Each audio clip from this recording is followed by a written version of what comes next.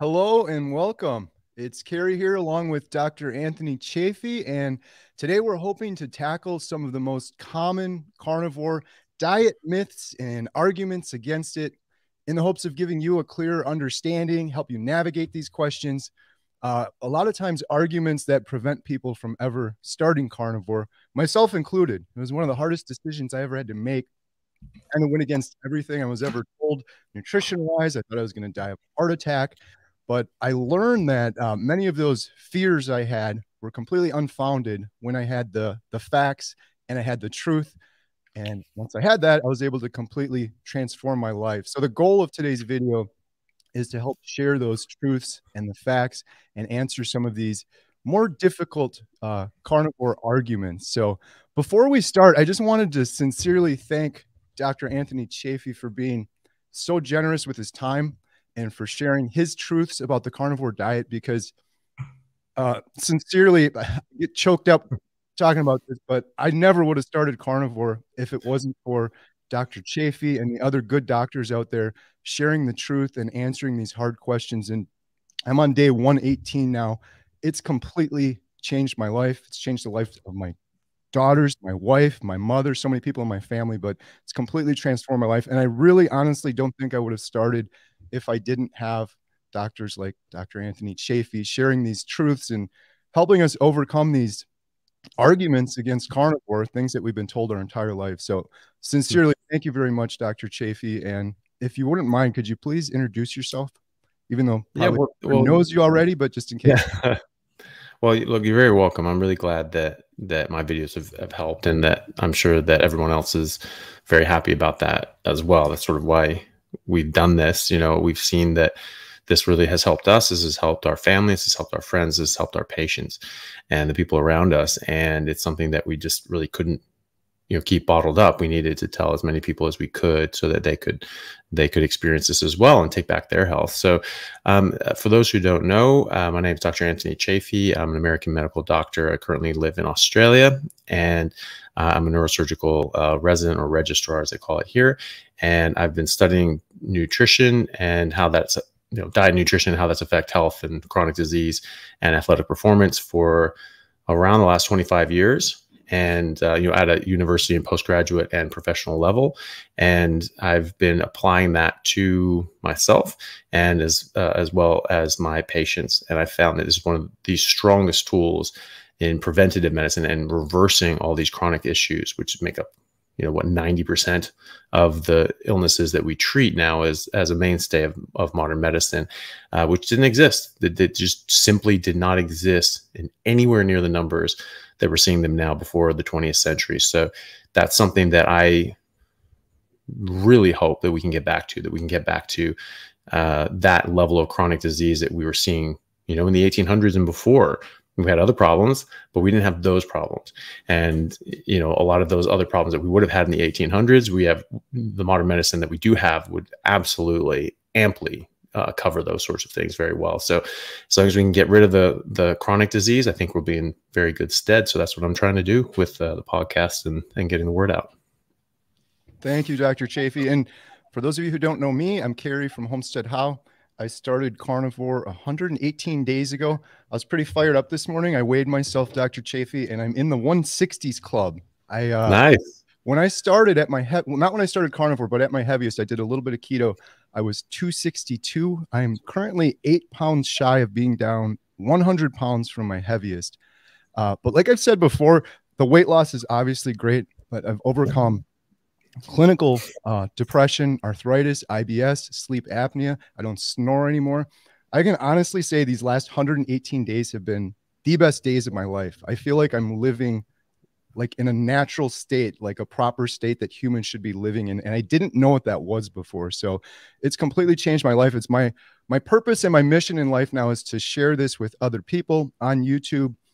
And I'm putting together a carnivore diet documentary. And so if people want to participate in that, it's carnivoredietmovie.com. It's completely crowdfunded. I'm really fired up about this as well, because we just purchased our cinema grade camera that is required from Netflix and some of the big streaming services. You got to have a top of the line cinema grade camera. I have that now, and it's due in only in large part because of people generously donating. This is all being crowdfunded, and I put a lot of my own money into it, but we're already starting to film it. And generously, Dr. Chaffee, I asked him on our earlier episode if he'd like to participate, and he said yes, which is very exciting. So I'm looking forward to sharing this word with more people via the Carnivore Diet documentary. I guess the only other thing I wanted to say real quick was Dr. Chaffee and I did a video like this. It was about 1 week ago, and it's really resonating with people. You did a heck of a job, Dr. Chaffee. It was great. If people want to watch that, I left a link below. Anyone that's from my channel that isn't familiar with Dr. Chaffee, I don't know what you've been doing, but I left a link to his YouTube in my description below and his Instagram, and I highly encourage you to check out his YouTube channel. It's just doing some amazing stuff over there. So the idea behind this video is I had a lot of people submit on my community tab. I said, what are your biggest arguments against carnivore? What prevented you from starting carnivore? What do your friends, families, doctors say to you? And you're like, oh, geez, that makes me kind of scared about doing carnivore. And we've got some really good ones here. We had some good ones last week, but there's a lot that we missed, and then a lot of new ones came in. So I think we're going to start out with some of the more popular ones that people asked. And then please post a comment, put a big Q or question by it. And I guess we're trying to focus a little bit more, maybe not so much on carnivore questions, but if you have a specific argument or something that held you up from doing carnivore, if you could post that as a comment, that would be great. So here's the first one. Are you ready, Dr. Chaffee, to jump into some of these carnivore diet myths? Yeah, sounds good. All right, here we go. The first one is, sure, you'll feel great on carnivore, eliminating processed junk, until 10 years from now when your arteries are clogged and you die of a heart attack. I've heard this one myself many times. Well, I mean, it's fair enough, right? If we're going on the premise that saturated fat and cholesterol or dietary cholesterol affect heart disease, then certainly that should be something that you're worried about. I certainly agree that you can have a very big disparity in how you feel just getting rid of some of the worst things that you could eat and getting more towards what you should eat. The fact of the matter is we are not herbivores. We're not even really omnivores. We require meat. We do not require plants at all. We can completely subsist and sustain on meat alone. And so how are we omnivores? Why do we need to eat plants? We don't need to eat plants. We could eat plants, but a lion could eat plants as well. Cats are obligate carnivores, and yet they can get up to 60% of their calories from carbohydrates. So does that make them omnivores just because they can eat another source of food? No. I mean, they require meat, and they do much better on meat. So do we, right? And so why would our evolved diet, why would our biologically appropriate diet, why would our design diet be something that's just going to kill us in 10 years? That doesn't make any sense. And when you look at all of these different populations throughout antiquity, they were thriving. They weren't just surviving, they were thriving. You look at the fossil record before the agricultural revolution, people were on average, literally, there was a line. Archaeologists can tell exactly when that changed. Agricultural revolution hit, when people picked up agriculture, they shrank by 5 inches on average. Their brains shrunk by 11% on average.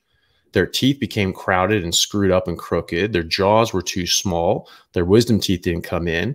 They had, dental caries, cavities. They had bone deformities, growth abnormalities, shortened femurs, and signs of tuberculosis in their spine and other sorts of areas. And these are all signs of malnutrition and poor health, right? Immediately after we had agriculture. So immediately after we started eating more plants, because we're probably eating some plants before that, and then people said, hey, you can plant this yourself, and hey, we can just do this here, we don't need to go around looking for it. So presumably those people were already eating some plants. Once they started eating a lot more plants, health suffered immensely. And that was just, that there's no GMOs, no pesticides or weird fertilizers or chemicals or anything. You can't blame all that. It was just the plants themselves. And so that just doesn't even pass the smell test. We had people living quite a long time. Oh, well, people only live to be 30 years old. That's not true. That's not true at all. That's average life expectancy from birth. First of all, you have no idea what people were living to in the Ice Age. How would you know? I mean, like you have fossil records and things like that. It's like, oh, well, they weren't all decrepit and broken and osteoporosis and having a bunch of arthritis. That means they didn't grow to old age. No, they just didn't get osteoporosis and arthritis. You know, what animal does? You know, what lion gets osteoporosis? What has their teeth fall out? What elephant gets, you know, gets tooth decay and has all sorts of, you know, serious medical problems and has to go into, you know, an old folks home? You know, they just live, and then they die. They're at quite good health, active elderly adults, until they just run out of time and they just sort of keel over at that point. They're not dying slowly over decades of chronic disease and illness, right? And look at animals in the zoo, right? They live longer than they do in the wild because their life isn't as rough, right?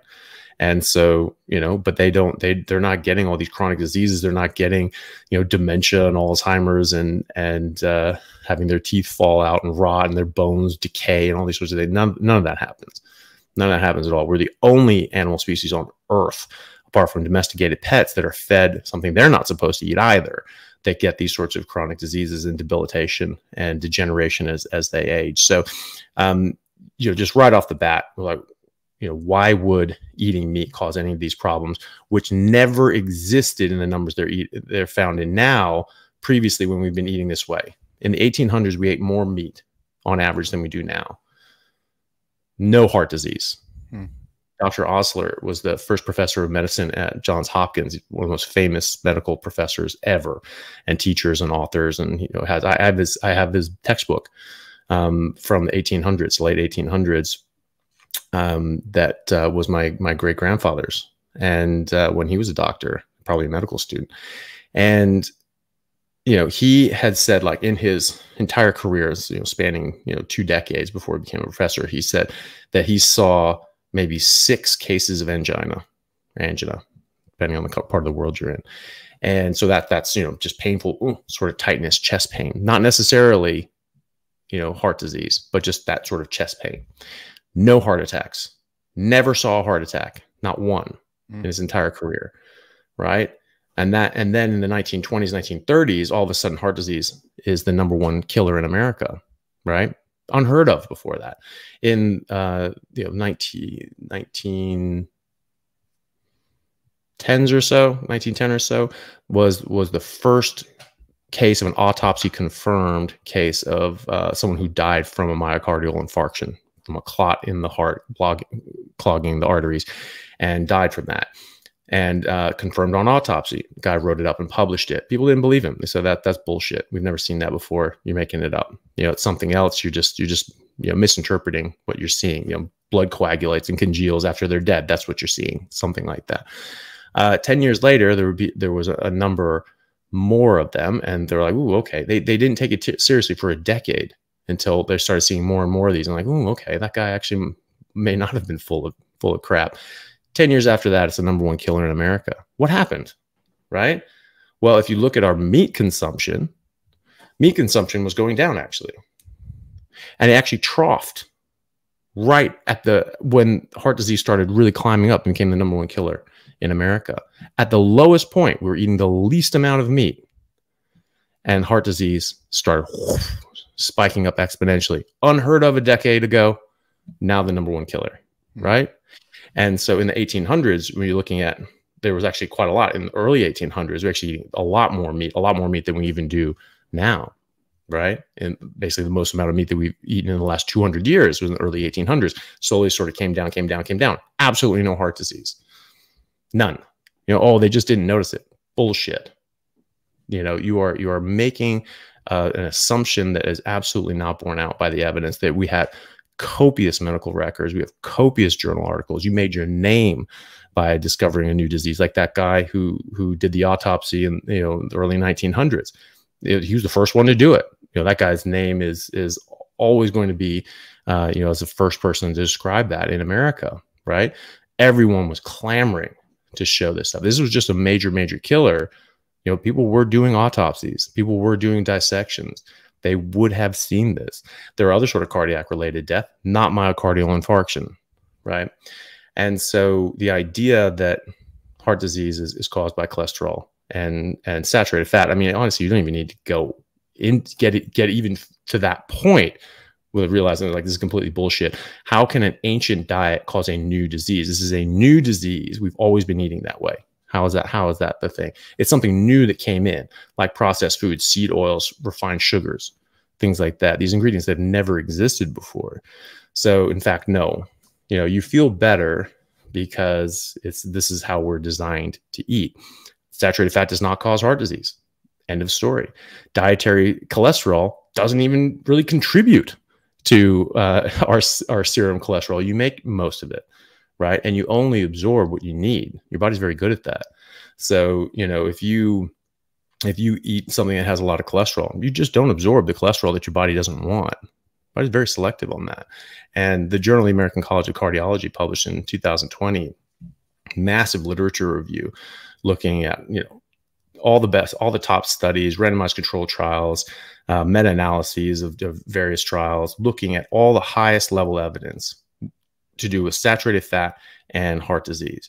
And they found that there was no association between saturated fat intake and heart disease, but they found an inverse relationship between saturated fat and stroke rate. So the more saturated fat people were eating, the lower their risk of stroke, which is part of the cardiovascular disease complex, right?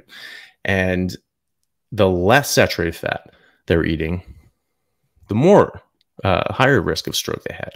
And there's tons of studies. There was a study, recent study that looked at nearly 12 million people, one of the largest studies that's ever been done, and found that the higher your LDL cholesterol, the longer you lived, and the less likely you were to die of all-cause mortality, the lower your risk of all-cause mortality was. There's sort of a U-shaped curve. So on the as you got lower, actually more people died. Your all-cause mortality went up, and as you sort of went up, that went down. And then in the big extremes of LDL cholesterol, it went up a little bit, but not that much. And what that could be is, familial hypercholesterolemia. These people have a slight increase in death, but that has been shown to not be because of the cholesterol level, but because that there are some of these people, more of these than the rest of the population, that have familial hypercholesterolemia, that also have clotting disorders and are hypercoagulable. So they're more likely to clot. And that's what a heart attack is, right? You get a little bit of damage, clots off, and you block off the blood supply. Same with strokes, a lot of different strokes. There's different kinds of strokes.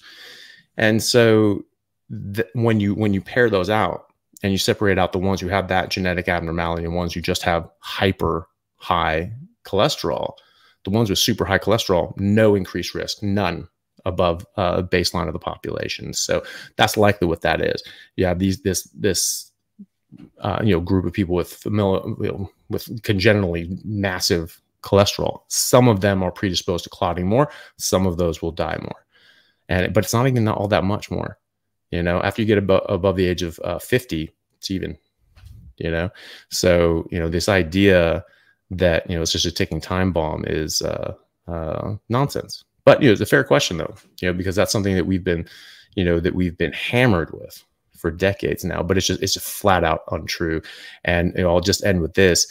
This is not just untrue. This was not just false. It was fraudulent. The Journal of the American Medical Association published in 2016 actual internal memos from the sugar companies back in the 50s and 60s, detailing how they were paying off 3 Harvard professors to falsify data and publish fraudulent studies to make it appear as if cholesterol caused heart disease when it was really sugar.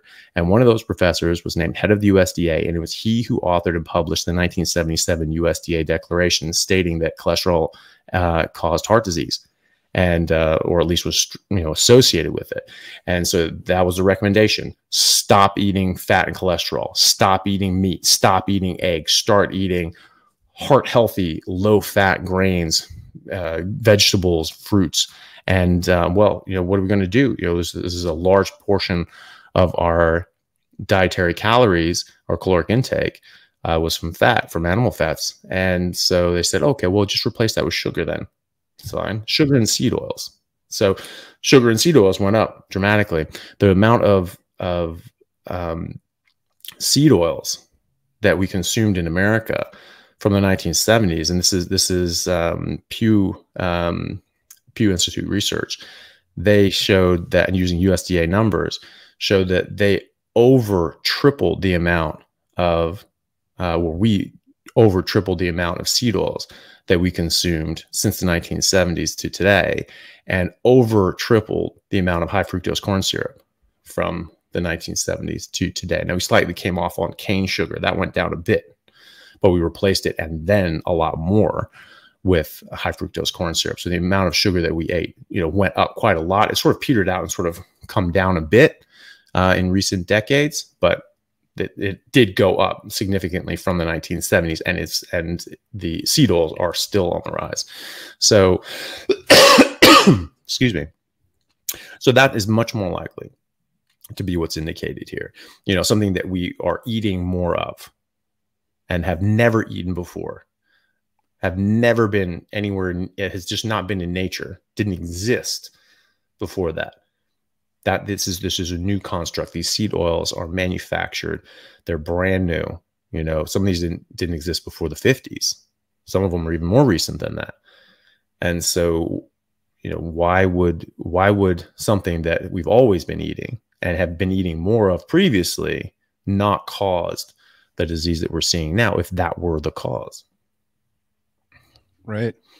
Well, yeah, I think we talked about this in the last episode, but it's like, if you want to sell an incredible amount of sugar, it's really easy. Just demonize meat. So a lot of things I've heard over the years, I never really thought about that before. One other thing, Dr. Chaffee, you mentioned just now, and you mentioned a little bit before, and it really resonated with people, was sort of the natural state of animals.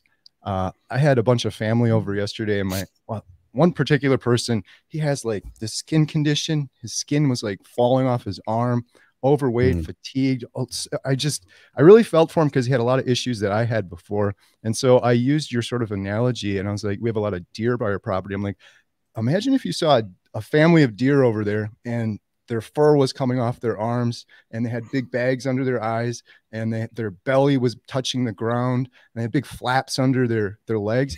You would drive by and you saw a whole family of deer like that. You would be like, oh my goodness, what's wrong with them? They're sick. They're so sick. It's sad. Like we should do something about that. But then you go to the grocery store, it's like every human looks like that, and it just becomes our new normal. Like, oh, that's just for taken. But that's not the natural state of an animal. It's not the natural state of what a human should feel like. I think that's one thing that's tough about being a human and kind of overcoming some of these carnivore arguments is we're so set in our current time, and things just slowly become normal. But some of the things you're referencing from 1800s and stuff like that, if you look back, is really abnormal what we're doing right now. People keep telling me carnivore diet, oh, that's a fad diet. I'm like, no, the way people are eating now is a fad diet when you compare it to all time of what people have been eating. So we'll look at the definition of a fad diet, right? Fad diet is, it's highly restrictive. You're cutting out major food groups, something that's just sort of flash in the pan. It's not going to be there because it's not healthy, right? It's not something that can be perpetuated, right? No one says that about a vegan diet or a vegetarian diet. And you cut out meat, something we've been eating forever. It has never been argued in any serious format that humans are anything but apex predators, right? Top of the food chain. Now, some of these strange people are saying like, oh, no, actually, we're vegans. We're just like orangutans. We're frugivores. And we're like, no, that's not what we are. And no serious biologist, zoologist, or, anthropologist or paleoanthropologist or any evolutionary biologist has ever said that in any serious context. I have never heard that ever. And, speaking with, people like, Dr. Mickey Van Doren and, Professor Bill Schindler, who are, PhDs. And Bill Schindler was a now retired professor of paleoanthropology and archaeology at the University of Maryland. No one is arguing that we were vegan, that we were vegetarians and frugivores and things like that. No one at all. And so this is just propaganda, really. So, what is a fad diet? Okay, something that's very restrictive. You're cutting out whole food groups, all that sort of stuff. Okay, so no one's saying that about a vegetarian diet. They're saying, oh, that's great. It's going to save the planet. It's so good for you. Well, no, it's not. Note all of those. And why is that not a fad diet? And what is fad like of eating what we're designed to eat biologically. How is that a fad diet? How is that a flash in the pan? How is that something that's just come out of nowhere? That's what we've been eating always. You know, that's the norm. Eating vegetables is new, very new, in fact. We really weren't doing it in much, in large amounts since before about 8,000 years ago with the agricultural revolution, the earliest example of agriculture. And so before that, you know, maybe some gathering, things like that. But predominantly when we had megafauna, access to megafauna, we just ate meat.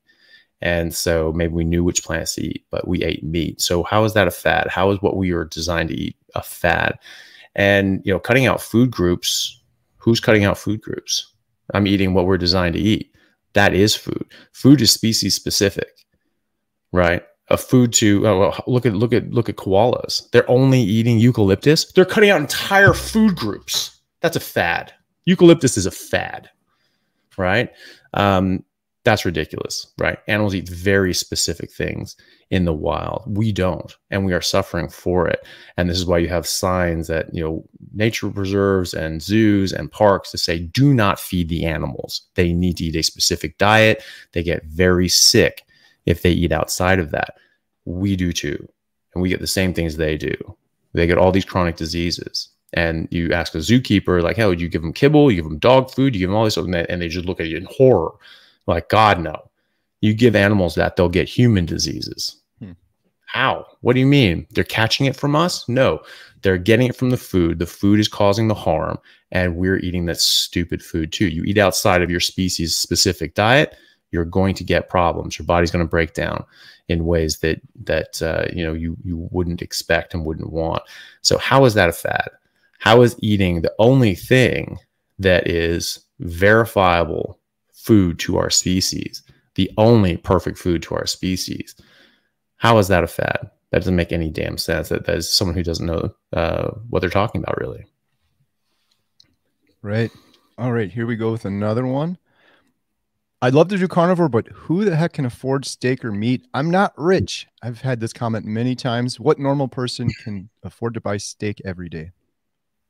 Well, you don't need to buy steak every day. Ground beef is really cheap. Chicken's cheap. Eggs are cheap.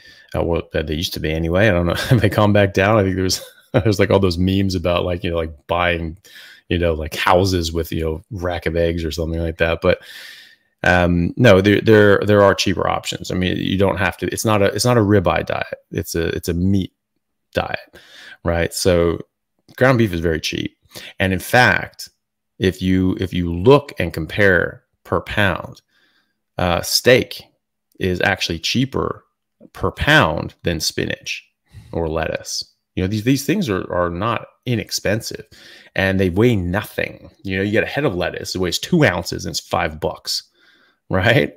Okay, well, do that another 8 times and see where you're at, and then look at the steak and tell me it's expensive, right? And in the steak, you are getting perfect nutrition that you can that will feed you for 24 hours, right? What the hell is 8 heads of lettuce going to do for you, right? Not much. So it actually is, when you break it down, you actually look at it, you know, I mean, like, you know, pasta, you know, rice and things like that. Sure, that's very cheap. You know, that's very cheap per pound, but you're not getting all the nutrients you need. It's not optimal nutrition, and you're going to suffer as a result. And, you know, what's your health worth? What's your life worth? What are your medical bills worth? What are your medications worth? You know, you can get off of your medications. You can get healthy. You can have a new lease on life. You have mental health, mental clarity, physical health.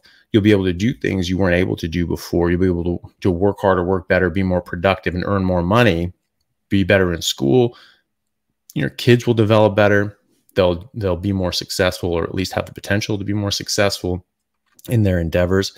And, you know, you really can't put a price on that. You know, it's like it costs nothing compared to the alternatives, and compared to feeling sick and feeling miserable and wretched. So, you know, you in fact spend less, and you're not doing all the snacks. You're not doing all the Starbucks and the, you know, 3 meals a day and 3 snacks a day. I eat once. I eat a big steak. I'm done for 24 hours. You want to do that with ground beef? That's fine. You know, $3.99 a pound. I eat 2 pounds a day. That's it. Right. $8. I'm out the door. What did you spend on Starbucks yesterday? Right. and that's perfect nutrition for 24 hours. So in fact, if you break it down, it's actually cheaper just with the food, but also you will save so much money and earn more money in the long run than you ever will eating any other way. Yeah. You said it. You can't put a price on it. I kind of mentioned that in my 30-day update video, but if someone were to say, hey, you can have $1 billion right now and never know about carnivore, people are like, oh, that's BS. You're full of it. I wouldn't take it. I would rather do carnivore. My life was so horrible before, and it's so much drastically better now. I guess the only other thing I wanted to mention too is the lettuce and the spinach too. All that stuff gets wasted so much as well. And people don't account for that price. You buy a head of lettuce and then it goes bad in the fridge and you throw half of it out. Well, now you just basically paid twice the amount for that lettuce that you didn't even eat half of. So, yeah. And it was gross anyway. Yeah. I never ate it. I'm like, oh, I feel great now. That filled me up. I'm doing the same thing as you, by the way. Lion diet for 30 days, one big steak. The energy, it's unbelievable. We had a bunch of people over yesterday and they're like, you just eat one time? I was like, yeah, 23 hours. I'm not eating anything. And they're like, you have all this energy. I've just been going nonstop. I'm like, yeah. It's and time. You have so much time, I figure I probably have another 6 hours where I'm not thinking about preparing or eating food. You are a testament. You are a testament to the time. I can't imagine your schedule. You're doing neurosurgery. You're helping people with nutrition, carnivore diet. You've been doing interviews and Q&As. You've been so generous with your time, but that's why your channel, I think, resonates with a lot of people because you're speaking the truth, but you're practicing what you preach. And I was like, it's amazing that we're talking right now with the schedule that you keep doing neurosurgery and then all of this on top of it. So much extra time. Well, I would not be able to do this if I wasn't doing carnivore. Neurosurgery is, I'm extraordinarily busy with that. At the moment, I have a bit lighter schedule. So that's great, but it's still busy. I'm still, I still fill up all my time, all my free time that I'm not in the hospital or in my clinic, with other sort of projects. But, when I am really ramping up, I mean, sometimes you can go anywhere from, 90 hours a week to 135. That was the longest I've done, was 135 hours in a week. And obviously that's the whole week, and then you're into the next week. Let me do the math quick. I think that's like the whole week. Well, that was the thing, was I did 2 on-calls during the week, and then 48-hour shift over the weekend and into the Monday, worked a 14-hour shift. So it was 62 hours straight, and that was the thing. I was working basically every single day, and at the hospital, and so you're at least 6 days a week. And then if you're on call the whole weekend, it's always busy as hell. It's if nothing else, you're just getting hammered with phone calls. But quite often, you're going in doing multiple visits to see patients at one or many hospitals, and possibly doing surgery all night and the next day, and then rounding on 60 patients. And, trying to see everyone. You don't have a team. You normally have, 10 people throughout the week all doing things. It's just you and one other guy who's there till noon. And then it's just you. And, and it's very busy, and there'd be a lot of very sick people and getting slammed with calls. And, then in what little time I had outside of that, I was, on the weekends that I wasn't on call working all the time, I would do some private work in clinics, trying to see people in a functional medicine aspect, and try, because I was able to talk to people about diet and lifestyle and improving their health and getting them off medications as opposed to just damage control. Someone came in, they fell off a ladder and they cracked their head, and they just need surgery, or they just have a big tumor or spinal injury or something like that. They just need surgery. They need help. And so it was really nice. And so I was 7 days a week, every week. And then in the evenings, if I wasn't on call, I was doing this sort of stuff. So it was basically every waking hour of the day, I'm doing stuff, and, it was fine. I was really enjoying it. It was hard. It was a lot of work. I was very tired most of the time, but it was extremely rewarding. And, if it wasn't worth it, I wouldn't have done it. But, because I was doing a carnivore diet, it was absolutely something that I could do. Whereas like my intern year, that hellish hours, I mean, I was doing 100 hours a week easily, it was quite often doing 115, 120 hours a week, back to back, week after week after week after week.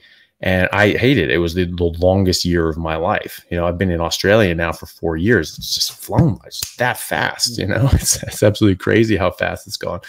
And so I absolutely would not have been able to do this if I wasn't eating this way. No chance in hell, because I've done similar things when I wasn't on this, when I was 10 years younger, and hated it. It was absolutely awful. That's the thing too. I've been telling people, I think it's true. I feel like I'm getting 3 times the amount of work done I was before, but I'm also Mhm. enjoying it too. My mood is great. It's not like, oh, this is a big challenge. So, all right, here's another Mhm. question. My trusted doctor disagrees with the carnivore diet and recommends eating healthier and in moderation. Wants me to start statins. Yeah. Well, look, you know, I mean, there's no, you know, there's no major issue with that. You know what I mean? Because that's what the doctor's been taught. This is very new information. It's actually very old information that we've known for freaking hundreds of years, thousands of years, but it was been papered over. And so this has been, you know, for the last 40 years, we've been told to eat, you know, differently than we've always eaten our entire life, you know, and expect it to go back to how we've been, you know, throughout our existence before. It makes no sense. But, you know, that's just what they're taught. They're taught that, you know, meat and fat are bad. You know, fair enough. You can't really fault them for that. But, you know, what you can do is you can just say, well, you know, this is something I want to do. I would like your help. I'd like you to work with me. You know, this is something I'm looking at, and I actually think it would be healthy for me. And I think I do want to try this, and I would like your help with it. But if, you know, you don't want to help me, that's fine. I'll do it on my own. You are the boss. You know, doctor works for you, right? And so, you know, if they say, no, you can't do this and the other, like, you can say no. Like, it is your choice. It is your body. You absolutely don't have to do anything. You know, this is the thing with medicine. We talk about compliance. You know, it's like, you want to recommend something for your patients. It's a matter of, you know, how do you convince them to get on your plan, you know, and make them comply and do it. Because a lot of patients just be like, I don't agree with that. I'm not going to do that. I think that's dumb. Or it's not something that I want in my life. So, you know, you can just tell them, you just say, hey, look, this is something that I've looked into a lot. I'd love for you to take a look at this stuff too. And this is something that's helping a lot of people around the world. This is probably something that could really help you and certainly help your patients. And, you know, maybe you should check it out.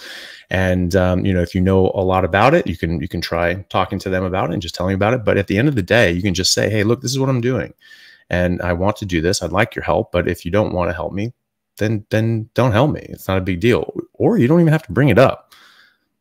I mean, how many times does your doctor ask you what your diet is? Never, you know? And so it just may not even ever come up, right? You just go about, you're doing, how's everything going? How's this going? Oh yeah, everything's fine. Oh, okay. All right. Well, you know, your blood pressure's a little up. Let's put you on this. Let's raise that. Let's do that. All right. See ya. That's what happens. You know, they only know that you're on a carnivore diet if you tell them. You know, maybe if your cholesterol goes up, like, oh, Jesus, what are you eating? Just, no, same thing. I don't know. You know, and, you know, so it's, you know, they only know what you tell them. And also, this is your choice. I think it's very important to work with doctors and your doctor. But if they're not on board, that's okay. You know, they don't have to be on board. You know, doctors have plenty of patients who smoke and drink, right? That's not good for them. Doctors know it's not good for them. They don't say, hey, I'm going to fire you as a patient if you don't stop smoking and drinking. You know, they'd lose half their patients, right? And so, you know, it's you don't have to fall in line with their recommendations if you don't agree with their recommendations. Eating healthier, well, you can just counter with that and be like, well, actually, you know, from what I can see, this is the healthiest way to eat. This is what our biologically appropriate diet is. Eat in moderation. What the hell does that mean? Eat what in moderation? Arsenic? You know, like, I mean, that doesn't make any sense. Eat what in moderation? Well, eat everything in moderation. Cat food? I mean, what the hell are you talking about? You know, what in moderation? And so, you know, the idea that you can just eat anything and eat dirt in moderation, Coca-Cola in moderation, what the hell does that mean? You know, there's a fight right now between the WHO and the FDA because the WHO defined aspartame as a carcinogen, and the FDA, which is, you know, over 70% funded by pharmaceutical companies, which are heavily invested in the food companies, say, no, you have to take that back. We don't agree with you. I wonder why. Not that WHO isn't compromised either, because they are. And, you know, so they're saying, well, these studies that they're looking at, we have these problems with them, and we think that, it's still safe and wouldn't cause cancer if you drink it below a certain amount. It's like, okay, well, what below the, the recommended daily limit? Well, what the hell is the recommended daily limit for aspartame? Who the hell knows that? I've never heard that. No one ever told me. They didn't teach that in medical school. It doesn't say that on the can, on the back of a can of Diet Coke, right? So who the hell knows what that is? When people are drinking Diet Coke, I know people that drink diet sodas, they drink like 20, 30 of these things a day, right? So that's probably over that. And then it's just like, oh, if they eat less than a certain amount, then it won't cause cancer. So after it does, like, I mean, what the hell? Like, so this is poison. You're just saying, I just don't have too much of the poison. You'll be fine. Moderate like your poison intake. That's a bad recommendation. Yeah. Yeah. It's insane. And we've done it too. Moderate the amount of poison you're intaking into your body. One of the biggest things that happened to me in carnivore was stopping snoring and sleep apnea. I would stop breathing over and over again. In retrospect, I'm having these carnivore epiphanies, but it's like, I was basically nearly dying multiple times a night because I was just poisoning myself with garbage food and sugar that was causing inflammation. And within a couple of days, it went away. But it's amazing how many people they're literally just kind of slowly poisoning themselves or consuming sugar and having inflammation, and all these health issues, and they just keep doing it. It's crazy. All right, here's another question. The so-called blue zones, where people tend to live the longest, are generally not carnivore, but more plant-based diets. If you want to live to be 100, plant-based is the way to go. Well, so who says that they are plant-based? Some guy who wrote a paper and said so. That's what it was. There's not a study. Right. This was like an op-ed, if it was even that rigorous, and they looked at these areas, some of the areas, not all the areas, but some of the areas that have people that live, have quite a high life expectancy and a lot of centenarians, so people that live over 100 years and, independent and healthy and moderately healthy. And they said, oh, well, look at them. They eat a lot of plants. Okay, well, first of all, the American diet, the standard American diet, is already 70% plant-based, right? So, it's actually the same. I mean, everyone's sort of plant-based now around the world. And so if you look at Sardinia, I mentioned my friend, Dr. Bill Schindler. He studies ancient cultures and societies and ways of eating and stone tool making. Like he's an international expert on making stone tools that we were using over the past 2-3 million years, and he can make them and recreate them. He can go walk around, find flint, and make a knife and some arrowheads out of it, like just on the spot, right? And he went to Sardinia. I was speaking to him about this. I'm going to have him on my podcast next week, or I'm going to interview him next week and then have it after that.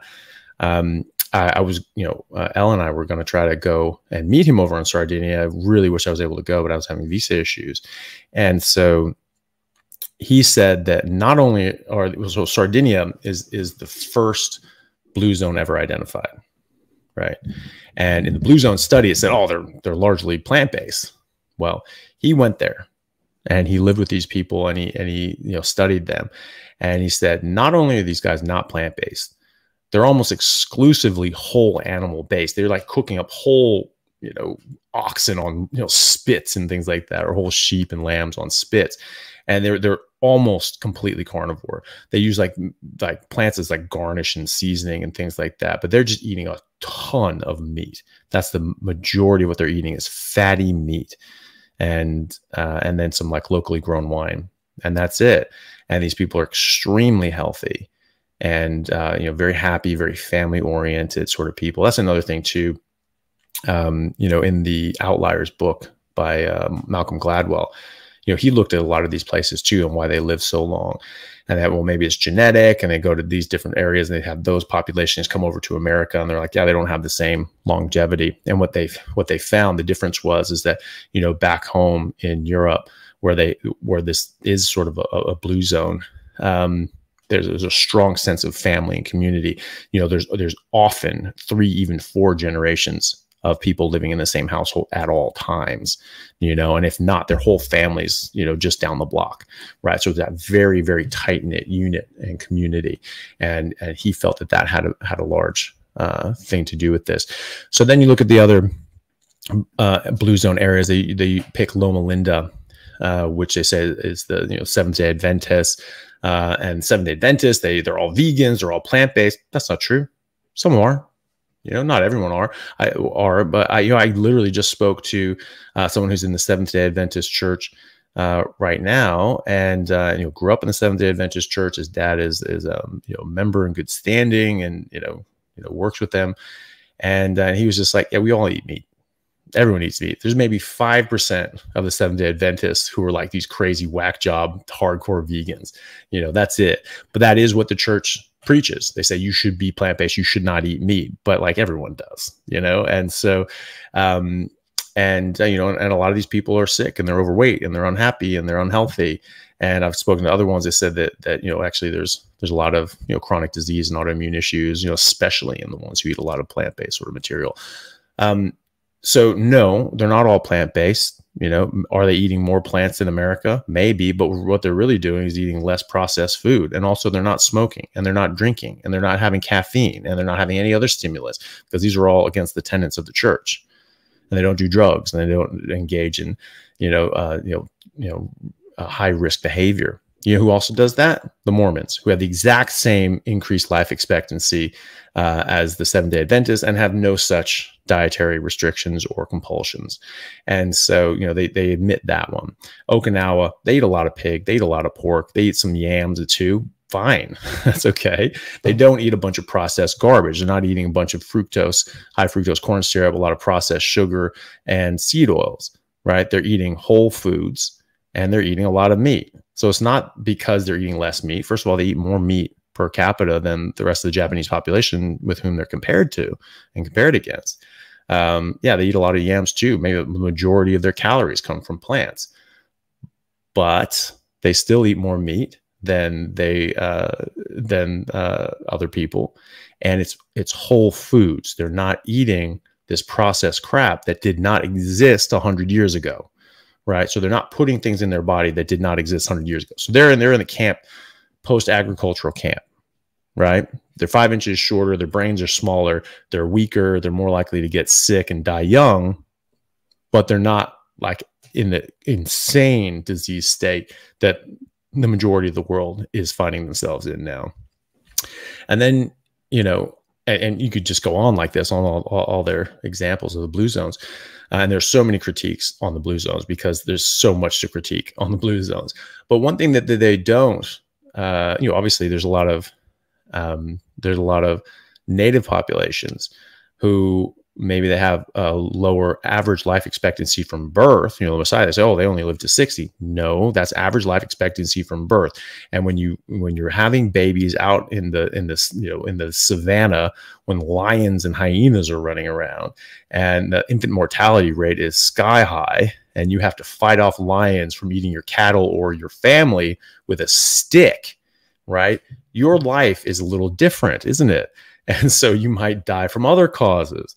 And so it's not that they're like just getting knocked off from heart disease. They're extraordinarily healthy people. And when they die of old age, it's at extreme age. The Native Americans in the 1800s, they were routinely living well over 100 as fit, healthy, active adults living in a Stone Age fashion, right? None of the comforts of modern society and medicine, much to their benefit.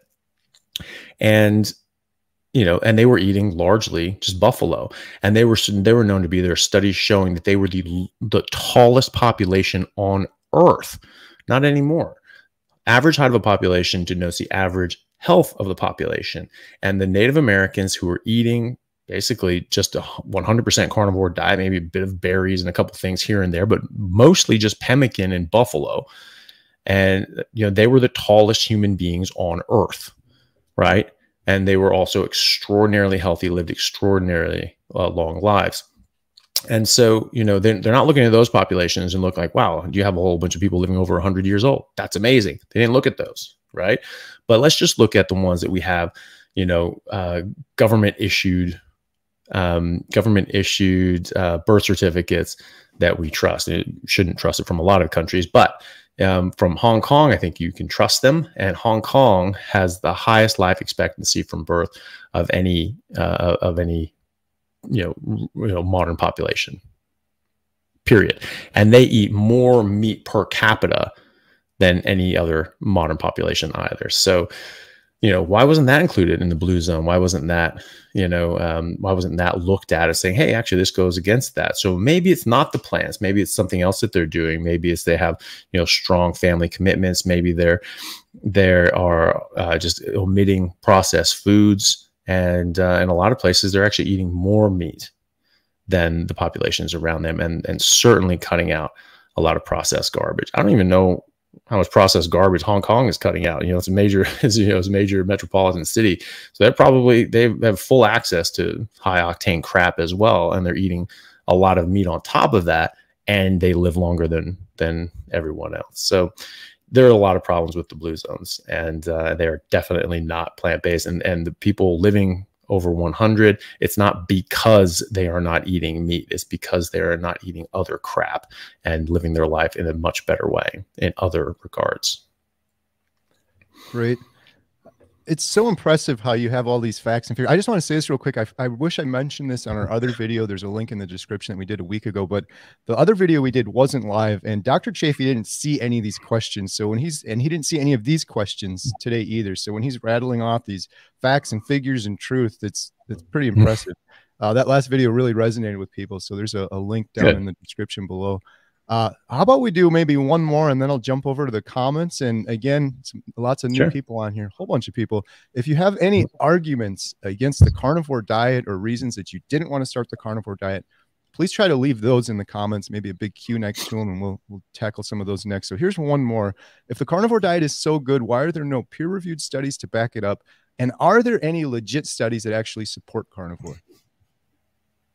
So, depends on the journals you're reading. So there was a study done specifically on, modern day Americans who are carnivore, done by Harvard, and it's peer reviewed, and with over 2,000 participants. And people say like, oh, well, this is just a survey. People ask questions of it. Like, yeah, that's how nutritional research is done. That's how they do it. All those studies that say like, oh, more fiber is better and more, vegetables is better. This is how they did it. They asked people what they were eating and what their medical issues were.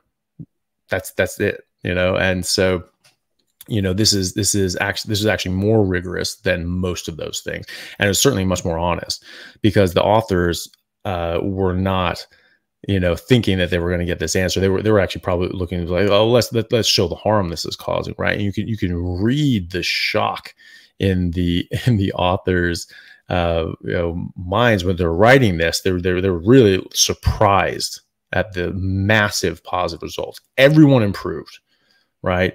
And something like, at massive numbers, like the vast majority of people, improved or put into remission their type 2 diabetes, their autoimmune issues, corrected blood pressure, corrected blood tests in other regards as well.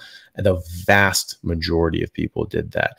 And so, that has already been done. And it's great because that opens the door and gives it some legitimacy, and opens the door to other bigger studies, possibly interventional studies, which I think would be very important.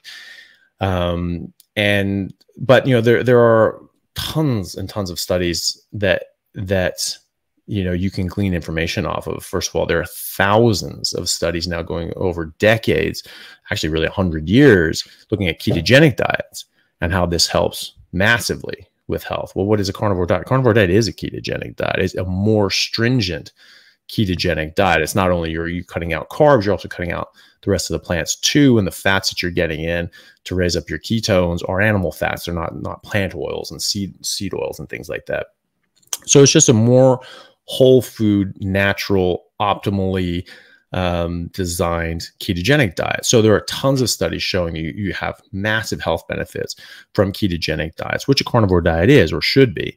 And and then other studies showing that just getting rid of seed oils gives a massive boost to health, and maybe even can help reverse a lot of issues and diseases as well. So you can glean a lot of information from that, and then you look at studies, just looking at what humans ate and our biology and our the anthropology and paleoanthropology, and looking, okay, what did humans actually eat? Well, what we've been eating for the past 2 million years is what we're supposed to eat. What lions have been eating for the last 2 million years is what lions are supposed to eat. What koalas have been eating for the last however long they've been eating eucalyptus is what they're supposed to eat, right? So this is what you're biologically designed and adapted to eat. You can't eat something for 2 million years, survive as a species, and thrive as a species if you are not already biologically evolved to it and designed to eat it, or you have then become optimized to it. It just doesn't work like that. That's just not how biology works. And so I've heard this argument from Simon Hill, which I just thought was insane. He's like, oh yeah, well, I'm not arguing that people have been eating meat for 2 million years, but it's probably not optimal. It's probably suboptimal. This thing that we've never eaten before in human history, that's definitely better because some study said so. Like, I just don't care. You don't understand biology from a fundamental level. If we've been eating meat for 2 million years, even if we didn't start out as it being optimal for us, it definitely would have become optimal for us. That's just how biology and evolution work. And so it's a bit preposterous to say that what we've been eating for 2 million years is not what we are designed to eat and what we would be benefited to eat. Can we use plants as medicine? Sure. Can we use it as a crutch to get us through a famine? Absolutely. And we have. And I think that's a serious survival advantage, but that doesn't mean that it's optimal. Right. And so it just depends on the journals you're reading. So you need to go to first principles. You need to look at biology, at biochemistry, at organic chemistry, understand botany. That's a big one. Understand how our bodies work, understand what we are designed to eat. And then and then you don't need anything else. I mean, that's really fundamentally what it comes down to. But there are a lot of studies. That's what people say. Well, show me the study that proves this straw man argument that I'm going to put out there right now. It's like, well, that's not how this works. There's a lot of information, but it's all coming from different directions to then, piece together into the whole. But I think the fundamental one is, you're looking at what we've been eating for 2 million years. And, since the dawn of man, depending on when you think that is, what have we been eating this whole time? It's, for the most part, been meat, and that's what we've thrived on. During the ice ages, what plants were available to eat exactly? What were people eating when they crossed the land bridge through the Arctic Circle in the last ice age to cross from Asia into North America? What yams were available then? Where was the honey and fruit and manna from God? No, there was meat, and that's what you were eating. And you cannot just barely survive an ice age. Right. If the Simon Hill theory of like, oh, well, everyone was just dying and getting heart disease and cancer and all that. No record of that. Absolutely no evidence of that. It's pure supposition. That is a pure accusation, with baseless accusation. All these people were just dying off and things like that, getting cancer and all that sort of stuff. No, because if they were, they would be too sick to survive and thrive during an ice age. You cannot just eke out an existence. A bunch of people on life support and chemo are not making it through an ice age when you have to hunt mammoths and fight off saber-toothed cats and ice bears and things like that. That's not going to work. So if you do not thrive, you are going extinct during an ice age. And we not only thrived, we dominated. We went all over the globe and absolutely dominated every other animal species. That is how you become an apex predator. We are the apex predator of apex predators. We eat regularly all other apex predators. At least we used to before a lot of these things were put on the endangered list. So, that is that's what you really need to understand. You need to go to first principles, think about our physiology, our biology, our biochemistry, and and our evolutionary history. It's pretty straightforward. We were eating meat. We're eating plants too, sometimes. Not during the ice ages. Sorry to break it to you. And in a lot of areas, even when we did have plants available, like the Plains Indians and the Aboriginals in Australia, there are many records that are very clear that even when there's plants available, they chose to eat meat instead. And people in southern Canada, what is now southern Canada, during the colonial period, there are many accounts. I mean, I read these in high school, talking about how, like, well, look, it's covered in ice, 9 months out of the year. So granted, you can't grow crops, during that time. You have to eat meat, but surely during that 3 months you could live off the land, right? And they said, but yet they don't. They only eat meat. They only hunt. They continue to only hunt. And it just blew these guys' mind. They were like, why would you live like that? That's crazy. Because it's the healthiest way to live. That's why.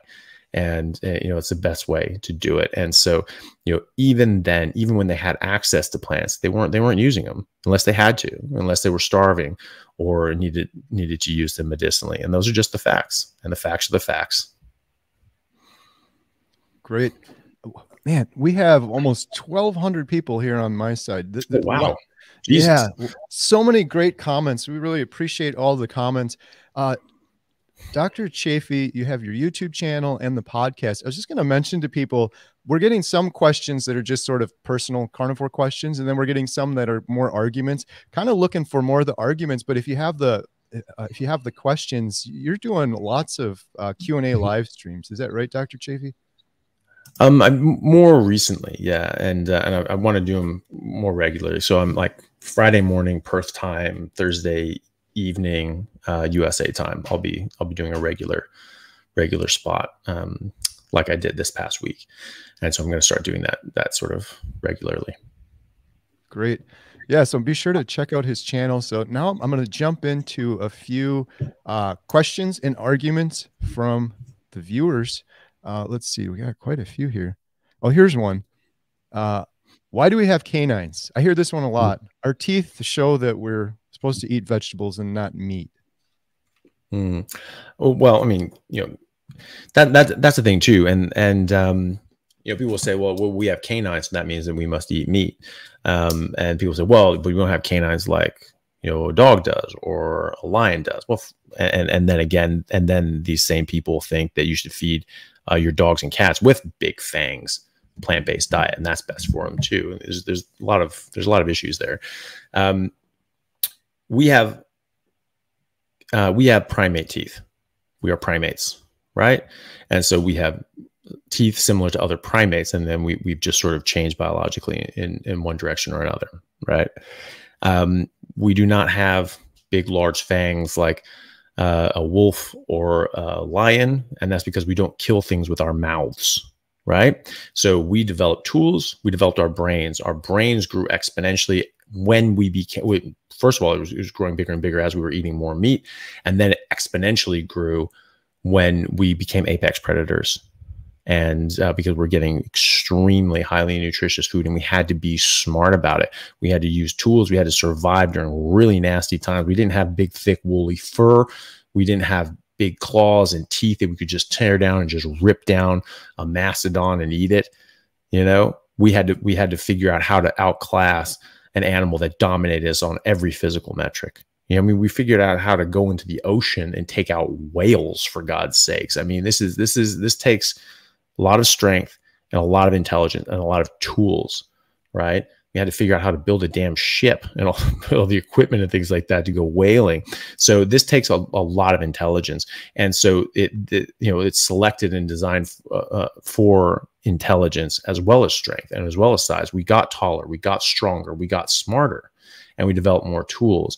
And that's why we live in houses and lions don't, because we developed the intelligence to make these tools and tactics to take down these animals, where a lion just needed its physical characteristics. It didn't need to be smart enough to figure out how to do it. It had to be smart enough to be able to know where the food was and how to get it and how to survive, but it didn't need to be so much more intelligent that it had to be able to figure out tricky ways to get around the fact that we don't have big claws and teeth.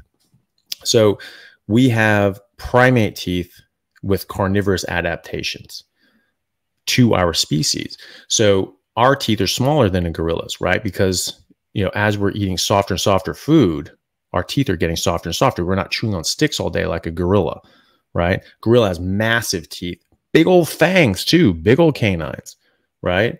You look at it, you look at a gorilla showing its fangs. It has big fangs.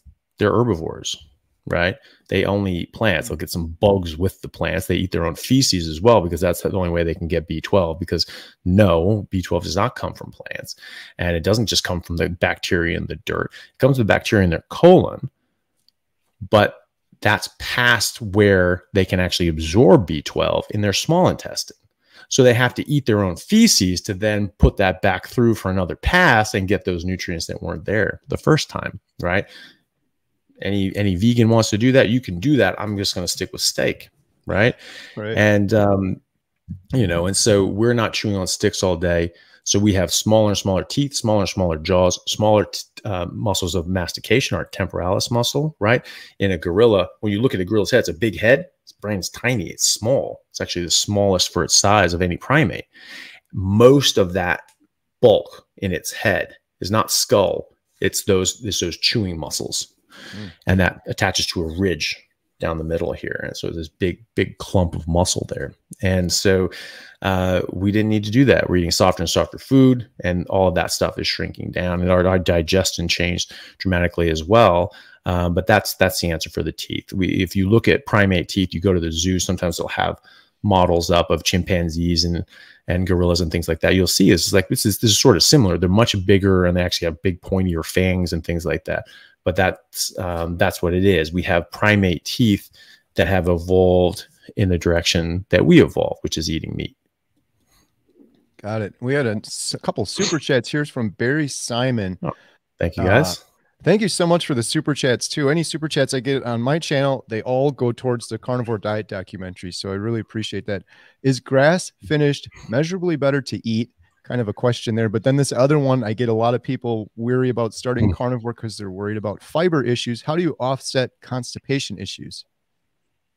Sure. So yeah, grass finished, it is, or you actually can measure how much better it is. It quite often will have, you know, any number of times more nutrients, especially the micronutrients, like, you know, the vitamins and minerals and things like that that come with it. You look at, I've spoken to some regenerative ranchers, and you know, their beef is 4 or 5 times more nutritious, has 4 or 5 times more vitamins and minerals than you know, what would be published in you know, in the data and the normal stuff that you get at sort of like Safeway or something like that. You know, but grass finished isn't necessarily regeneratively raised. So, you know, if you have, you know, you're rotating, you know, pastures, and the ground's just getting more and more fertile and more abundant, you can, and more and more healthy, then the cows are going to get more and more healthy and nutrient dense as well. And so if they're doing that in that manner, they'll be even more nutritionally dense. But at the end of the day, you know, even the Safeway beef is extremely nutrient dense. It's more nutrient dense than anything else you'll eat, certainly than any other plant on earth, and is completely bioavailable as well. So the vast majority of people do not only just fine, do amazingly well on just store-bought, you know, grain finished beef. There are more nutrients in the regeneratively raised animals. I mean, that's just an objective reality. And there's a different complement of fatty acids as well, you know, sort of better fatty acids, more omega-3s, things like that, less omega-6s. There's more like branched chain amino acids for some reason in the grain finished cows as well. Some people think that that's not a good thing. I don't know. I don't know of any rigorous studies on that. I've only seen sort of associative studies with that. So I don't know, and certainly not on carnivores, but either way, you know, it is different.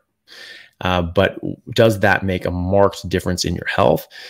We don't have great studies on that. The studies that we do have generally are people in a mixed diet, and so this grass fed and finished, and, you know, who knows what grass finished is. You can actually say something is grass fed if it's ever eaten grass in its life, because that's just how they market these things. So you have to know that this is 100% grass fed and finished. You know, so some of these studies, you know, depending on, you know, their end points and end markers didn't didn't really see too much of a difference in health between one or the other. That's not to say that there isn't one. It's just that we don't really have a study that's been designed in that manner. But there is an objective difference, absolutely. Most people do just fine. If you're eating just Safeway beef, I mean, I mostly eat Costco beef, and because that's what I have access to. I can't really get, grass, regeneratively raised things out here. I'm trying to source that sort of stuff. I might have to get it shipped over from the East Coast from my friend, Wolke from Wolke Farms, because he does exactly that, and he has super highly nutritious animals out there. But I've checked my bloods, I've checked the bloods of my patients, and checked their vitamins and minerals and things like that. They're all in optimal ranges, and in much better ranges than the normal good range of like, oh well, it's in range, so it's fine. Most people are vitamin deficient and mineral deficient, and so that reference range is actually too low. And so if you actually want to look at optimal range, like this is the best, this is where you want to be for good health, that's a very different range. And so that's what I look at.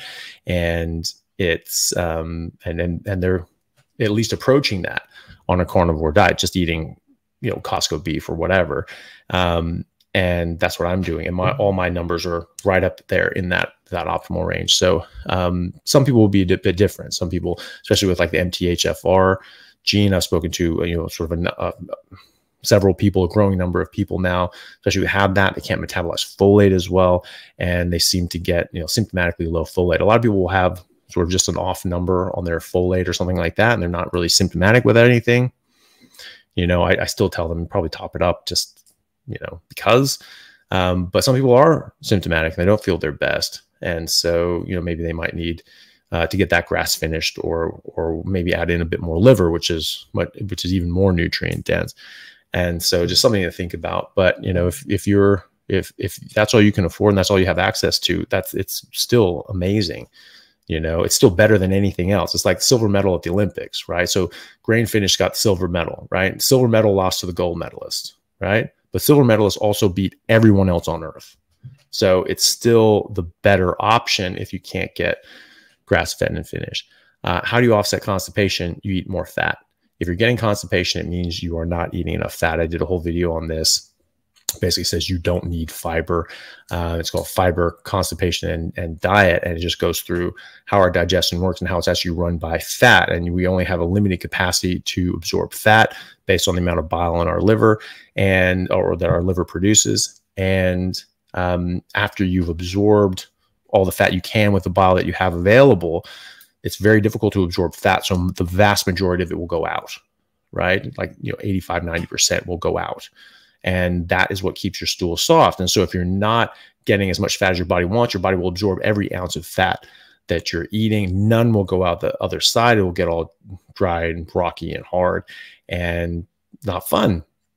But if you are eating more fat than your body can absorb, first of all, it's not too much. There's no such thing as too much. If you're not absorbing it, it just goes out, right? And so this is actually what people say, oh, I'm getting diarrhea on a carnivore diet. So people get worried about going into it with constipation, and then they go into it and go, my God, I can't leave the bathroom, And so you get the other side of it, and that's because they're eating a lot more fat, or normally they're still drinking coffee and using artificial sweeteners, which are both laxatives. Regardless, if you're getting constipated, and constipation, you have to define your terms, because most people think, well, if I haven't just gone to the bathroom daily, then I'm constipated. That means I'm blocked up. No, that does not mean that. You're absorbing 98% of the meat that you eat. You can't absorb any fiber. So all of that comes out. So we're just used to eating all this bulk that has to come out. So people are, they're going to the bathroom a few times a day, and they're like, oh, that's normal. I didn't go today. I didn't go to, I've talked to some people, and they get so worried about this. They're giving themselves laxatives. They're giving themselves enemas. I'm like, okay, is there a big clog coming out? Well, no, it's just all liquid. I'm like, then you didn't need to go. Like, there's nothing there. There's nothing blocking. Oh, but I'm blocked up. Well, but you're not blocked up because no blockage came out, right? It was all liquid. It doesn't liquefy the stuff. It just moves it, right? That's what a laxative does. And so, you will absorb 98% of the meat that you eat if you're not eating it with plants that will disrupt the absorption of the meat that you're eating. And so you will just go less often because you will have less waste, right? But it should still be soft. So constipation is by the Bristol stool chart, right? So that's consistency, not timing, not frequency, right? So as long as it's soft, you're not constipated. If it's dry and hard, that's constipation. You need to eat more fat. Got it. Less waste in, less waste out. That's All it. right. Here's another one, another super chat. Thank you so much. And this one is a little off topic, but kind of not, because a lot of people are worried about carnivore long term. And Dr. Chaffee, you've been doing carnivore for a while. So this person was asking, could you compete now at the same level you did at 25 physically? And how do you think you will hold up physically into your 50s, 60s, and 70s? Well, I don't have to guess because I did it. When I went back on a carnivore, 2 weeks after being back on a carnivore diet, when I realized this is what I was doing in my early 20s, when I absolutely felt like a superhero and performed physically like one, I was just like, right, that's what I was doing. I knew it. I knew plants were trying to kill me, get rid of these stupid things. And I just ditched them. And then I realized, like, this is actually our biologically appropriate diet. This makes sense now. And everything started making sense to me as a doctor, as a biologist, and from my own experiences. Right. And so, I always remember looking at that period, that 5-year period in my life. It's just like, I just felt like a absolute just demigod, and it was just like, I was like, what was so special about that? And I always think back about that because I was like, well, I wasn't drinking. I'd stopped drinking during the rugby season. At the same time, I had stopped eating plants, and I had just obviously had a huge benefit from stopping drinking. That made a massive difference. But all of the benefits I attributed to that, and that was a big part of it. It comes from plants. So we want to get rid of those plants, but it wasn't all of it. And so the rest of the time in my late 20s. Late 20s, early 30s, when I was still playing rugby at a very high level, I did not feel the same way. I was still not drinking during the rugby season. I never drank during the rugby season, very rarely. And I was just figuring, well, I'm just older now. I'm over 25. You're just dying. You just start dying after 25. It's not the case. Mm-hmm. And so when I was 38 and I came back on this, and I was overweight, out of shape, had just been in Bangladesh doing humanitarian work, and was certainly not working out while I was over there. Hadn't played a full season of rugby in 3 years. I'd been helping out with family health emergency, and really just doing that and focusing on my family. And I felt so good after 2 weeks, and I just felt so amazing. I was just like, this is incredible. I wasn't getting sore after working out. I lost 23 pounds in 10 days. And then I just started stacking on muscle. I was doing crazy workouts. I was doing 20 sets of everything. Couldn't get sore. I ended up pushing myself doing 32 sets of squats just to see if I could wear myself out. I couldn't. And I still wasn't sore the next day, which out of everything I say, that seems to piss people off the most. Bullshit, you get sore. I'm like, I just don't. I'm sorry. You won't either if you just stop eating plants, mostly carbs. That's mostly grains and carbs and things like that. That seems to do most of it. And so, on that time, I did 32 sets of squats. The next day I wasn't sore. I felt great. I was walking up the stairs 2 at a time, just like I hadn't done anything. And I was like, great, let's go hiking. Went hiking with a friend up this like 3-hour hike. It was, it was miserable. Felt fine. It was no issue. Got to the top. Everything's fine. Came back down. I was like, I am just feeling amazing. Like, it's Thursday night. It's rugby practice tonight. I'm going to play rugby.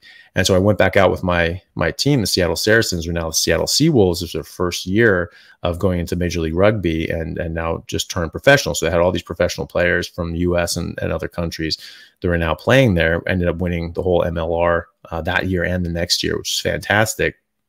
And I was like, yep, going back out. I'm playing some rugby. And I was still very out of shape. I'd only been on a carnivore diet for 2 weeks, and, but I just felt so good. I'm like, I'm going to push myself. I remember this, I could just push myself as hard as I could, and I could never wear myself out. Let's see if I can do that still. 38 years old, did that, having not played a full season in 3 years. And I was at a dead sprint the whole time. Felt absolutely amazing. I was step for step with everyone there who'd been training for months before that. And I just felt great.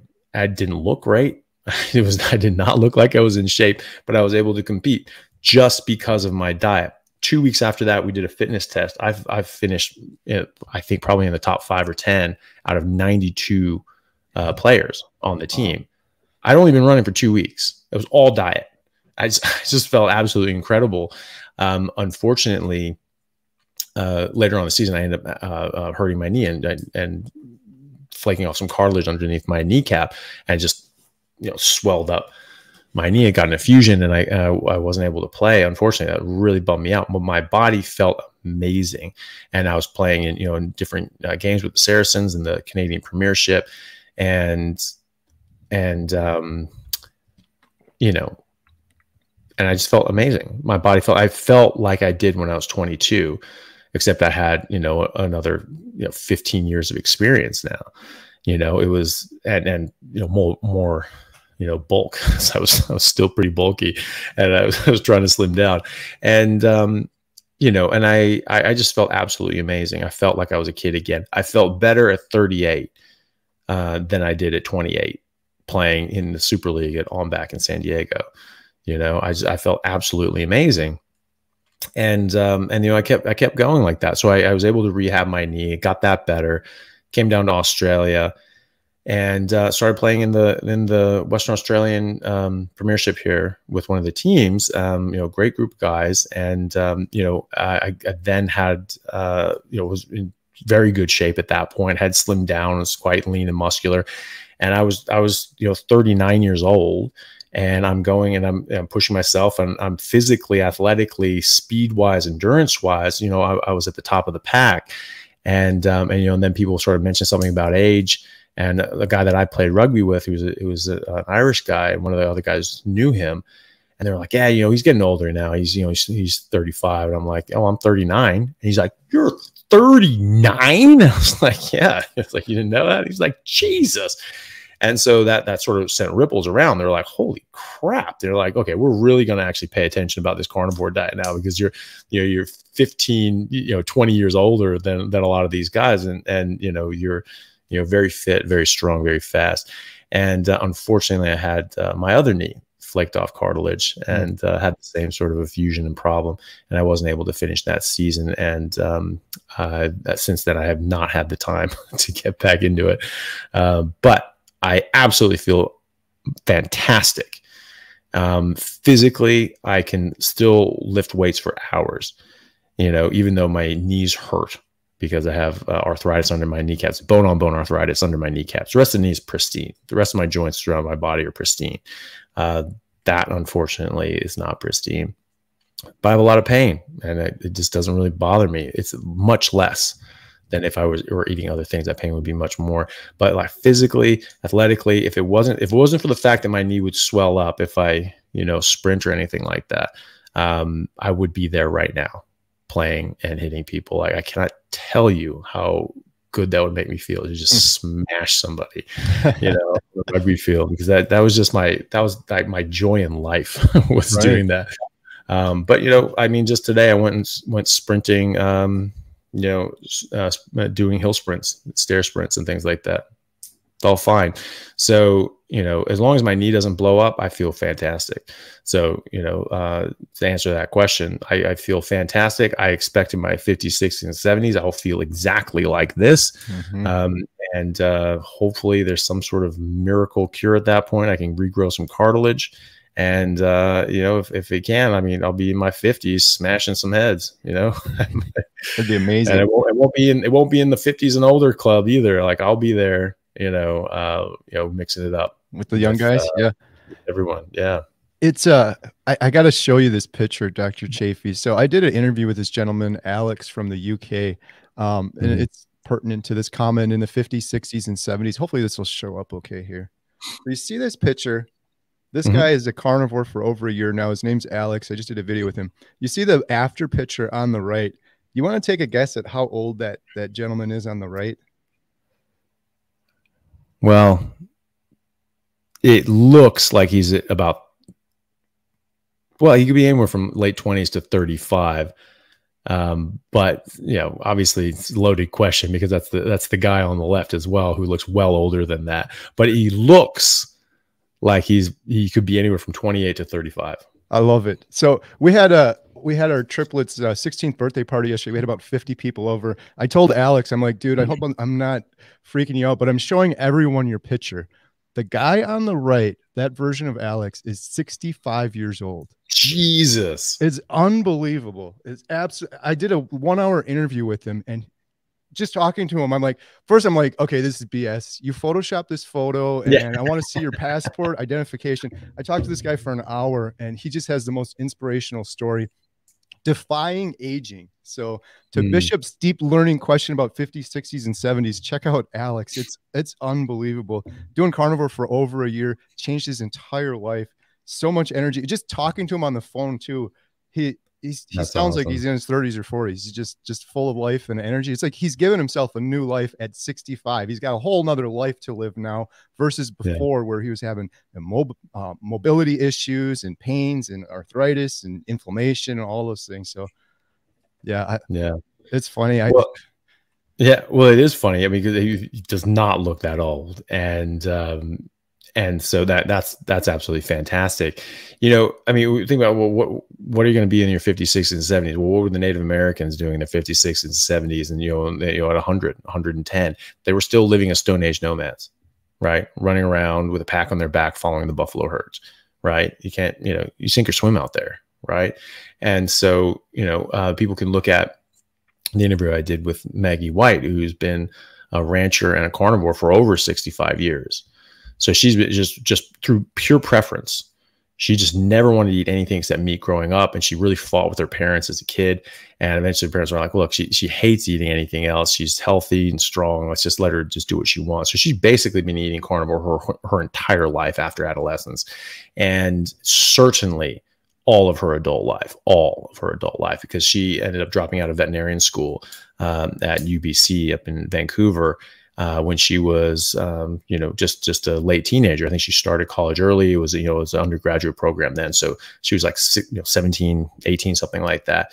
And she just said, actually, I don't want to help treat other people's animals. I want my own animals. She really loved animals and big animals and things like that. So she just, quit school and went and worked on a ranch hand, became a cowboy. She says, her words, she says, if you're working cattle, you're a cowboy. Man or woman, you're a cowboy. And so she went out and became a cowboy. And she was hundreds of miles away from civilization. And she said that the only thing that you ate is what you grew or raised, right? And so they had meat available because they were raising cattle. But if you wanted vegetables or fruit, you had to grow it yourself. And she's like, I'll be damned if I'm going to work to eat vegetables. Like, I don't want to eat vegetables. I'll just eat the meat. Thank you. And so she did. And so she just continued to just eat a meat diet. She raised 10 kids on a meat-only diet on her ranch. And she is 82 years old now. She's 5'10". She still has blonde hair. I didn't see any grays in her hair. And that's her hair. And her picture looks like she's maybe in her 50s, like a good 50, like a good 50, and she's 82 years old. She's still working. She's still working 14-hour days in blizzards. I was talking to her on Christmas last year, and we were trying to, set up an interview, and she was just like, hey, I'm really sorry. It's been like a 14-hour day. We had a blizzard come through. It was -40. And we were like, had to do these things to save the cows, or the cows, will die, and so they were just working on Christmas, all hours of the day and night, because that's what you do. She just bought another ranch down in Colombia to sort of save the family farm down there. And so they did as a sort of a rescue operation because they wanted to. And they have plantains and bananas and coffee and things like that. She's 82 years old, and she was emailing me talking about how she's climbing up 20, 30-foot trees to cut off bunches of bananas, lower them down to the ground, and then carry them, up a hill to get to the truck so they can take it to market at 82. Right. Wow. I mean, most 20-year-olds aren't capable of doing that these days, Right. and, so that's what you're going to be like in your 80s. Right. And, and like I said, Native Americans were living well over 100. We are biologically, genetically designed to live 120 years based on the length of our telomeres. That's what I was taught in genetics. And, so 80 years old is literally middle-aged, right? Certainly 60 is.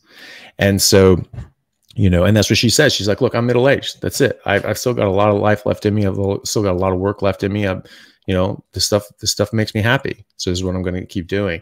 I had another, just another quick anecdote which is a friend of mine who works in geriatrics here in Perth. She had a patient who was 86 years old, had checked himself into a nursing home basically because he couldn't take care of himself at home anymore, and his family couldn't either. And so he checked himself into a nursing home basically to die. You know, that's what that is. You know, you can't take care of yourself anymore, so you're just sort of waiting out your time. And it was very sad. So he somehow came across my videos, and he decided to go carnivore, just as sort of a last ditch effort of getting his independence back. Within 3 months, he was not only back living at home fully independent, but he was lifting weights 3 days a week, swimming twice a week, and had come off all medications at 86. Wow. That is nuts. You know, literally aging backwards, literally turning back the clock, and curing himself of these major issues and giving himself his independence back. Is that there's no greater gift than your independence. Absolutely. That's been one of the most sort of touching things with carnivore for me. I've had so many comments on my channel from people in their 60s, 70s, and 80s thriving on carnivore over and over again. That's going to be a big part of the Carnivore Diet documentary. We're going to talk about obesity, diabetes, stomach issues, IBS, autoimmune disorders, but aging is a huge one, because who isn't worried about getting older and slowing down? And I'm hearing story after story, like Dr. Chaffee just said, of people that it's not an issue for them. And these people are saying it was the inflammation. It was the food I'm eating. It's slowing me down. It's causing me to have arthritis. It's causing me to have aches and pains, and you don't have to have those things. So yeah, that's just amazing. All right. I want to be respectful of your time, Dr. Chaffee. Do you want to do a couple more? Yeah, I'm good, man. I've got time. So okay. However much time you have, I'm happy. This is awesome. There's so many comments here, though, so there's no way we're going to be able to get to all of them. But like I said, I've got Dr. Chaffee's YouTube channel below. Maybe hit him up on one of his live Q&As he has coming up. Here's one. Another super chat. Thank you. Can the planet support 8 billion humans eating a carnivore diet?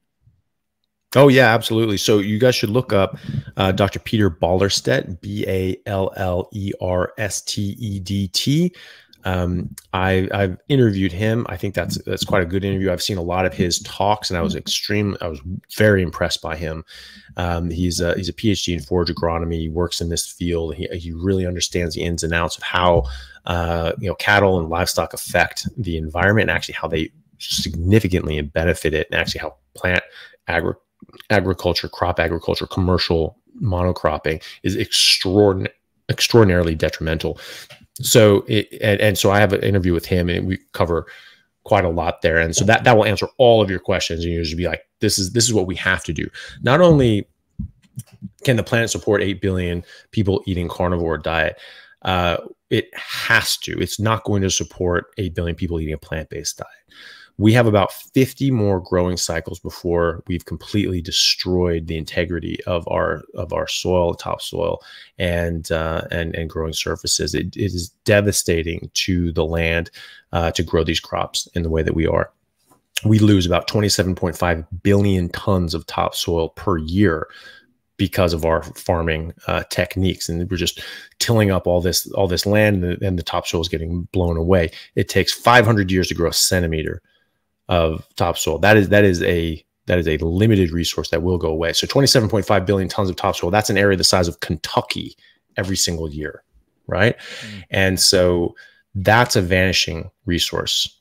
And I'm not saying this. Other people are saying this, that there are about 50 growing cycles left before we've completely cashed out the integrity for any sort of commercial purposes anyway. And so and you cannot have plant agriculture without animal agriculture. It's the animal, manure and some of the waste products of their bodies, like the bone meal and things like that, bone and blood, that go into the fertilizer. And that's what puts the nutrients back in the soil that the plants then take out of the soil, and then we eat them. But I mean, the land is getting so depleted in this that like the spinach of the 1950s had 3 times the nutrients that it has now, right? And so that's across the board. for plants. They're so nutrient deplete now. And so, you know, it's actually imperative that we start eating more animals, because that's going to give more manure. That's going to actually make the land better. People like Alan Savory, Dr. Alan Savory, who's written books on this, textbooks on this, has been doing this for 40 years, taking herds of animals through, a bunch of them moving like a migrating herd, is reversing deserts, right? So the animals don't turn land into deserts. The lack of animals turn land into deserts. There's a symbiosis. There's a symbiotic relationship between plants and animals. They need to be able to eat down, you know, the dead, dying, overgrown, you know, grasses and things like that, so that the new sprouts can grow. The hooves need to go in and just dig up the turf a little bit, so that seeds that roll through, they're round. They don't just keep rolling, get washed away with the rain. They actually get stuck there, and then they can actually grow. And then the water actually pools and sinks and actually gets into the ground, instead of just washing away. So there's a lot of things that go into it, and animals are so important to this. And so, you know, also when you think about it, where are we growing crops? We're growing on arable land, right? So it's just flat land that you can also put cities on, because that's what we do. That's what competes with farmland is cities, right? Because you have big flat areas, you can build a whole bunch of houses and buildings, right? Harder to do that in mountains. That accounts for about 4% of the Earth's surface, arable land, including oceans, obviously. So the entire surface of the Earth, about 4% of the entire Earth is arable land, right? Not much in the grand scheme of things. And we're losing an area of Kentucky of topsoil every year, right? But rangeland is like, I think it's about 15% of the Earth's surface. Forest land is about 10% of the surface. You don't need to run animals on arable land.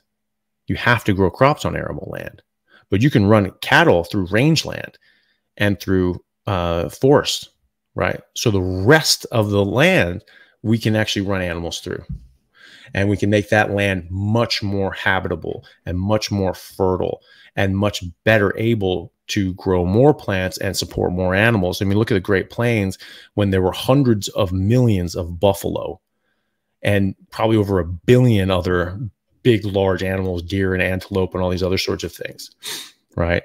The land was so fertile that, I mean, it was just one of the most fertile and verdant areas in the world. And the grasses were so tall that there were descriptions of the explorers being able to tie the grass in knots over their horse's head while on horseback, right? They were saying it was like over 9 feet tall. So it was just like, you know, in the middle of India, like the tall grass where like, you know, tigers are hiding and things like that, or you're walking through with an elephant or something like that. They were going through that with horses, and they weren't able to even see above the grass. They were like, that's crazy. And so the more animals there were, actually the more fertile the land got, and the more plant life it could support. So in fact, we have to eat more. We have to raise more animals, because the earth will die out without more animals. And so if we don't do that, we will be in serious, serious trouble. Got it. All right, here's one. Do you think this diet is optimal for all humans? Is there a chance certain people are more adapted to eating plants the same way people can't digest dairy? Yeah, so there are people that are more adapted to eating plants than other people. You know, people of European descent and other areas that have had access to, or their ancestors had access to agriculture for longer. They're going to have different adaptations to defend themselves a bit better against these different defense chemicals that we find in plants, and the different disruptions to our metabolism and our biochemistry that we get from eating this sort of junk. But, you know, that's in comparison to people like the Native Australians, the Native Americans, who are 4 times as likely, when eating a Western diet, they're 4 times as likely to get obesity, heart disease, diabetes, cancer, and all the rest of the chronic diseases, right? But only when eating a Western diet, right? And so you have to ask, that sort of begs the question, well, what's a non-Western diet? What are they eating that we're not, and vice versa? Well, what they were eating traditionally was just a high-fat, meat-based diet, very little plants, if they didn't have to use them medicinally or for starvation purposes. And that has changed. And so they're not as adapted to that. So they're much more damaged by them. And they don't get as much nutrients out of them. They're not as bioavailable to them. So, but what does that mean? Does that change what's optimal for them and us? No, that just means that the suboptimal things are less bad for us than it is for them, right? And so, but that doesn't change what's optimal, right?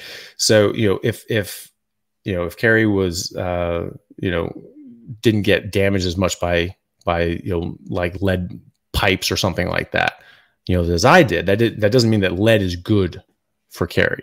It means that it's less bad for him, right? But it's not like leaded pipes are optimal for you for some reason. It's just because you get affected less than I do. So optimal is a very different thing, and you will never find two examples of you'll never find an example in nature of two members of the same species who have different optimal diets. It doesn't exist. Koalas eat what koalas eat. Lions eat what lions eat. Pandas eat what pandas eat. Blue whales eat what blue whales eat, and so on. Like that is just across the board. Why would we be the only exception to that rule? Now there are people that again can do better comparatively on plants, but that does not mean that those plants are optimal. It just means that they're less bad. Got it. Good stuff. All right, maybe one more question. Yeah, wow, we're going 1 hour and 40 minutes. This has been great. Here's one more. Why do some people get low testosterone on carnivore diet while others like yourself have optimal, even when they're trying to just eat fatty meat? Sorry, let me just read that. Why do some people get low testosterone on carnivore diet while others like yourself have optimal, even when they try? That's a good question. I mean, that's something that some people have said. I think Dr. Saladino thought that his testosterone may have gotten a bit wonky. I mean, Dr. Baker published his lab results, and his testosterone was fine. Maybe it was just sort of a bit on the lower end, but it certainly wasn't low. Look at the guy. The guy's not low testosterone. The guy's a beast. And one of the things that he pointed out was that when you're eating a lot of carnitine and other sorts of things, you actually increase your testosterone receptors. And so you don't need as much testosterone to get the same or greater effect. And so that could very well be what's going on there, is that, just like, and people pointed this out for, thyroid hormone as well.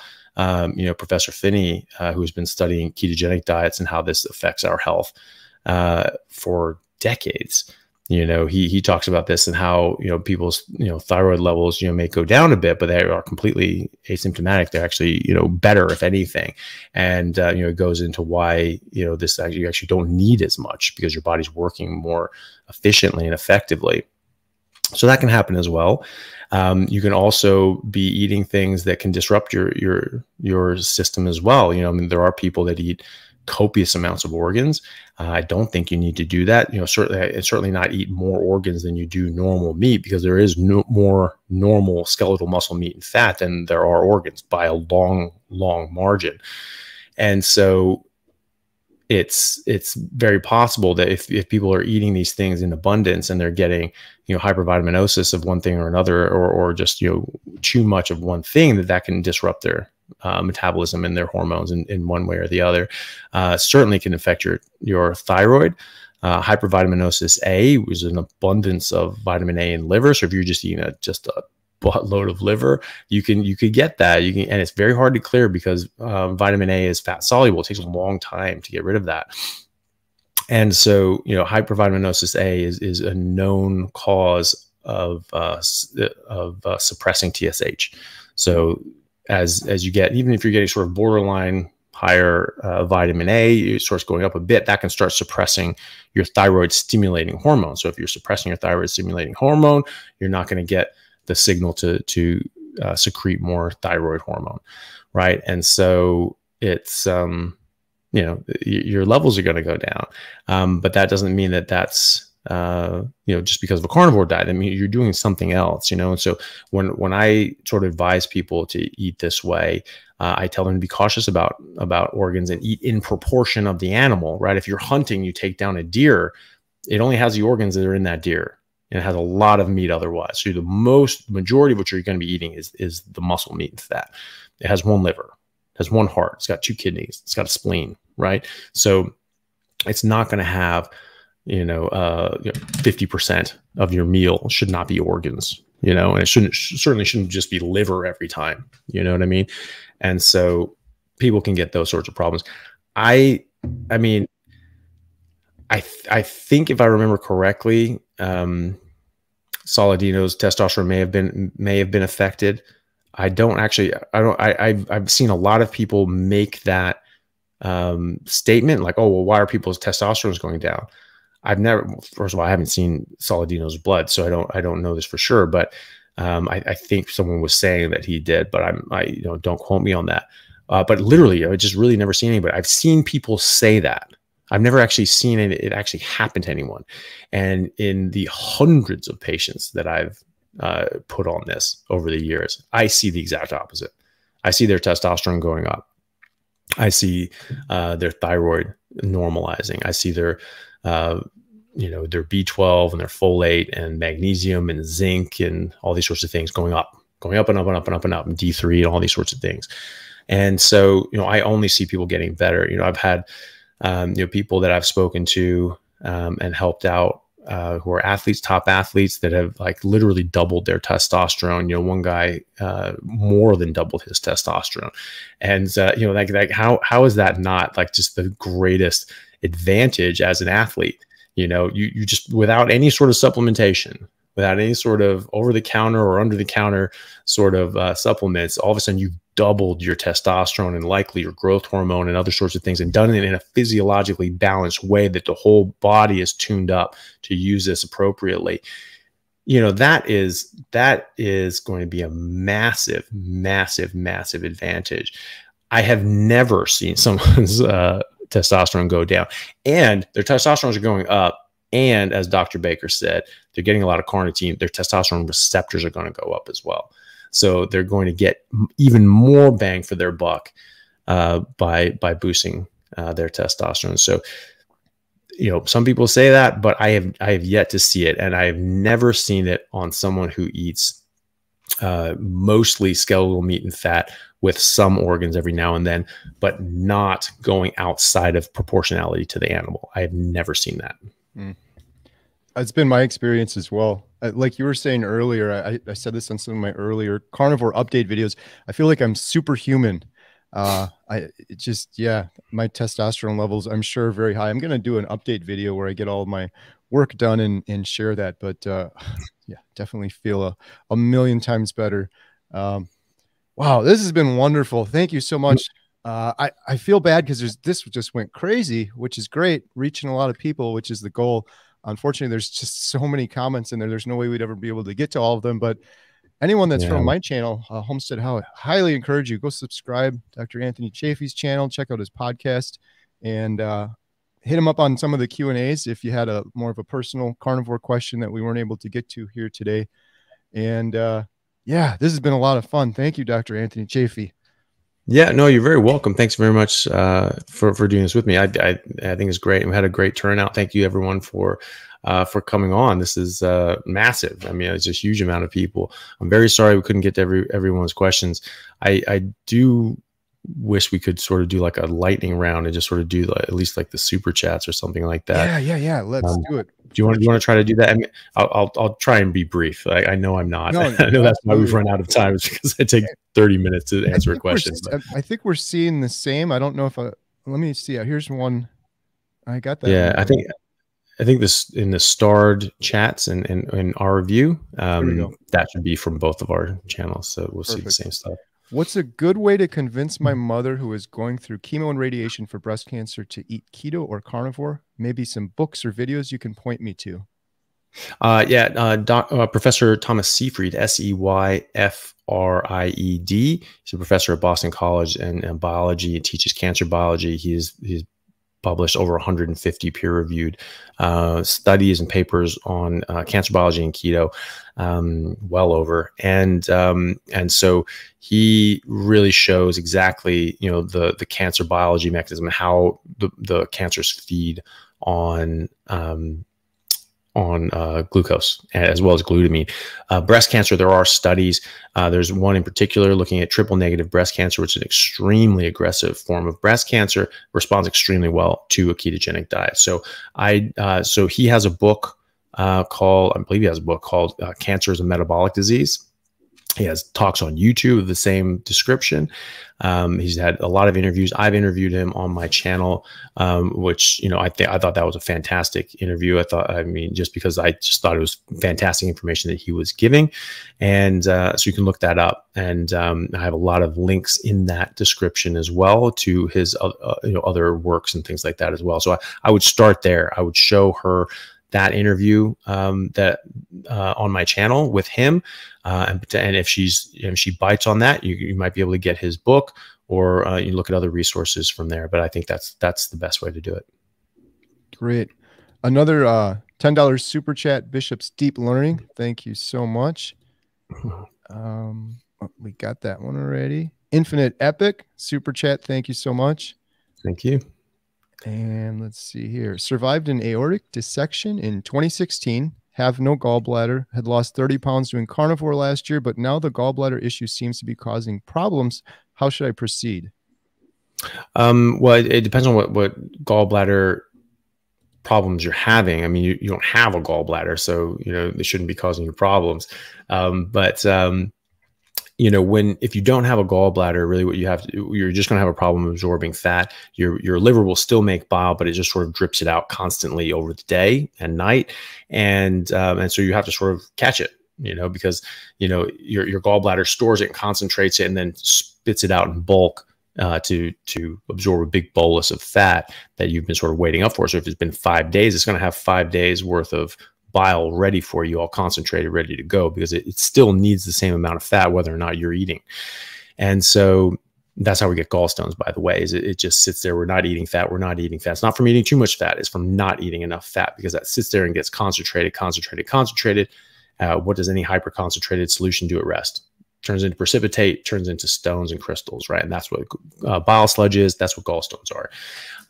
And so, you know, if you don't have a gallbladder, then it's just going to drip out. And so you'll probably have to, if you eat a big meal of fatty meat, you'll probably have diarrhea, because a lot of that fat will come out and you won't be able to absorb it. So it will come out in that fashion. Not everyone does, though, you know, and they generally form what's called a pseudo gallbladder, which is just sort of an outpouching of the common bile duct. It acts the same as a gallbladder. It sort of stores bile and it can squish it out.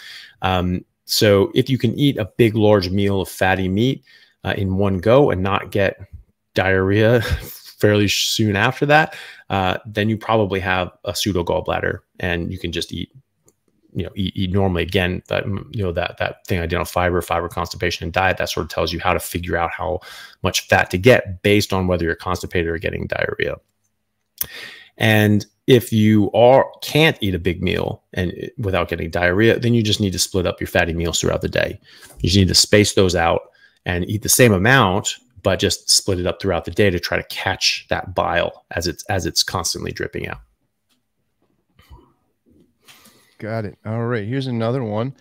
The part where you guys were talking about poison in moderation reminded me of a stream Dr. Chaffee did recently, where he told a story of an ancient Greek king and how he became immune to hemlock. Yeah.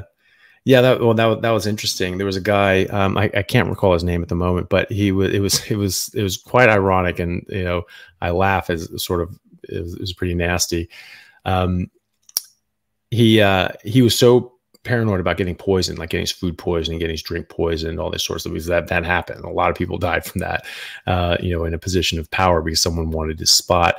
And so he would microdose with hemlock and other sorts of poisons, and just constantly do this. He did this for years and years and years and years and years, and maybe survived some assassination attempts. Who knows?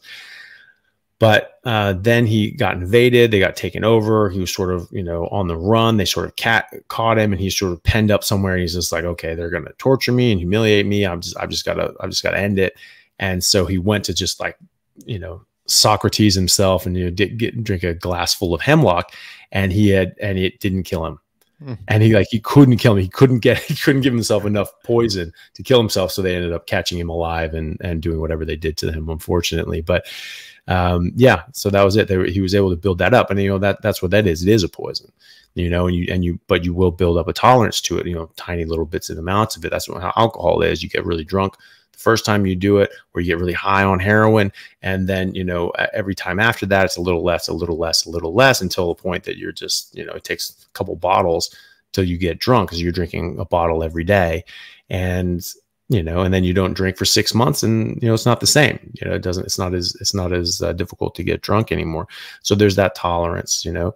Call it hormesis if you want. I call that tolerance. You know, it's not hormetic, because it's not giving you an overall benefit. It's only giving you a benefit towards exposure to that toxin. That's not the same thing. But yeah, so yeah, poison in moderation is a bit funny. Right. Speaking of funny, I love some of these names. We got Radioactive Brawn Man. Super chat, thank you. What about broths and spices in general? Is it fine to add spices, mirepoix, for broths and meats? I'm not familiar with mirepoix, but spices in general, you know, I mean, look, you know, people do whatever they want, and, you know, and if this helps you do a carnivore diet and spice up some meat or something like that, and that keeps you on track, you know, by all means do it. I feel a lot better without it. And, you know, spices, they have that strong flavor because your brain is trying to warn you. You know, our tongue and our brain are sophisticated machines, and they can identify harmful toxins. That harsh, intense taste, that is your brain screaming at you, going, spit this out. Do not eat this. That's toxic. Get it out of there. You know, if you put a mouthful of pepper, started chewing that up, I mean, you'd be spitting that out pretty quickly, right? But we put a little bit on it and we say, oh, that's nice. I don't actually think it's nice anymore. I actually prefer the taste of meat. I don't like covering up the taste of meat. If you've got to put a bunch of spices on meat and things like that, probably not eating very good meat. You know, you should learn how to cook it better and make it nice, because you really enjoy the taste of meat. But for that reason, because that harsh taste, that intense flavor is toxins. That's what you're tasting. And so I don't feel my best. I don't like that. So for me, what I think is optimal, and what I do for myself, I think it's as important what not to eat as what to eat. So, you know, you're eating meat, you're eating fatty meat, that's great, but I don't eat any plants or fungus, you know, no sugar or artificial sweeteners, nothing artificial. Right. And that goes for sauces, seasonings, and drinks as well. So that's for me. That's how I feel my best. Most people will be able to tolerate spices just fine, depending on your heritage. Broths, if it's a meat broth, bone broth, that sort of thing, without a bunch of noodles and you know, celery and carrots and things like that, would be great. You know, I would avoid all the other things, obviously. I will say this, depending on your heritage, you should probably avoid spices as well. So European ancestry and spices make me feel a bit crummy for an hour or two afterwards. I don't like that. I don't like feeling a bit crummy. I want to feel my best all the time. And but I have spoken to a lady who's in my challenge group, my 30-day carnivore challenge group, and she, very nice lady. She was Native American, actually Inuit heritage, Northern Canadian. And, you know, just culturally, they ate a lot of meat, hunted, and, you know, ate moose and things like that, which is like the best tasting animal on earth, by the way. Everyone should try it if they can. And her daughter had a lot of food allergies and food sensitivities, that sensitive to poison. I'm not, you know, shocked about that. So she said for about 40 years, they'd been carnivore. They were just eating meat, but they were eating spices as well. So she used a lot of spices in her cooking, but they only ate meat. They didn't have any sides. So she was doing this for 40 years. She was in her mid 50s, late 50s, and she looked extraordinarily young and healthy for her age. But she said that she had actually 4 autoimmune diseases, you know, which is quite surprising, having been doing carnivore for 40 years, but she was using spices. And so she said, she looked at my challenge. I said, and my thing is just basically, You know, getting rid of the last 5% of plants makes 95% of the difference. And that's just been my experience, is that people get a big bang for their buck just getting rid of that last little bit of it. And she was like, well, that can't be what it is. That can't be what's causing my autoimmune issues. It's spices. It's just spices. I'm eating meat already. She tried it for 30 days. She dropped the spices and she's like, damn it, they're getting better. And so she actually put her autoimmune issues into remission, just dropping spices. So, you know, if you come from ancestry that's had spices for thousands of years, you're going to be a bit more tempered to that. And if that makes you happy, I would just be sparing with it. And I would look to, at some point, cutting them out completely and just having a month, 30 days of just meat and water, you know, maybe a bit of salt to taste, but just meat and water, nothing else. And just see the difference. I think you will be surprised that at how much better you feel even without the spices. All right. Started carnivore a few months ago from traditional keto. Love how I feel. However, I do miss nuts, particularly macadamias. Do you ever eat nuts? Nope. Next question. So, yeah, look, they're a plant, so I don't eat plants, you know, and especially seeds and nuts, grains, beans, legumes, all these things are seeds, right? So that's a plant's baby. Everything protects its baby more than anything. And so, you know, this is where you'll generally find the highest concentration of toxins, plant toxins. And so I particularly don't eat nuts or seeds or anything like that. Yeah, that was something I think that got me really bad on keto. I had way too many, and then they're so easy to overeat as well. But yeah, I know for certain I feel a million times better not eating them now. Yeah, me too. From Karsten, super chat, thank you. How does carnivore help with debilitating chronic fatigue syndrome? Progress, but still bad after 11 months ruminant carnivore. Well, you know, look, there are a lot of different causes of these sorts of things. We don't really know. I mean, there's like Lyme disease. There's post-viral fatigue syndrome. There's a lot of other things as well. So it really does depend on what's causing that. But it can help just because it's going to optimize your health in a lot of ways, and it can help your body and your immune system fight off something that's lingering around, if there is something, or try and bolster you up and try to rebuild after, you know, an insult that's sort of torn you down. But these things can take time. These things can take a lot of time. The good news is you have progressed. That's a good sign. You know, progression in the early stages, which you're still in. I'm sorry, but 11 months is still early times. That's a good sign. So progression in early stages is a good sign that you'll continue to get progression. So just be patient with it. You know, look at that and go like, hey, what am I able to do now that I wasn't able to do 11 months ago? And think positively about that. Once you're able to start exercising, especially weightlifting. Anaerobic exercise is such a good stimuli for our bodies to heal, repair, and to grow and actually age backwards, to reverse aging.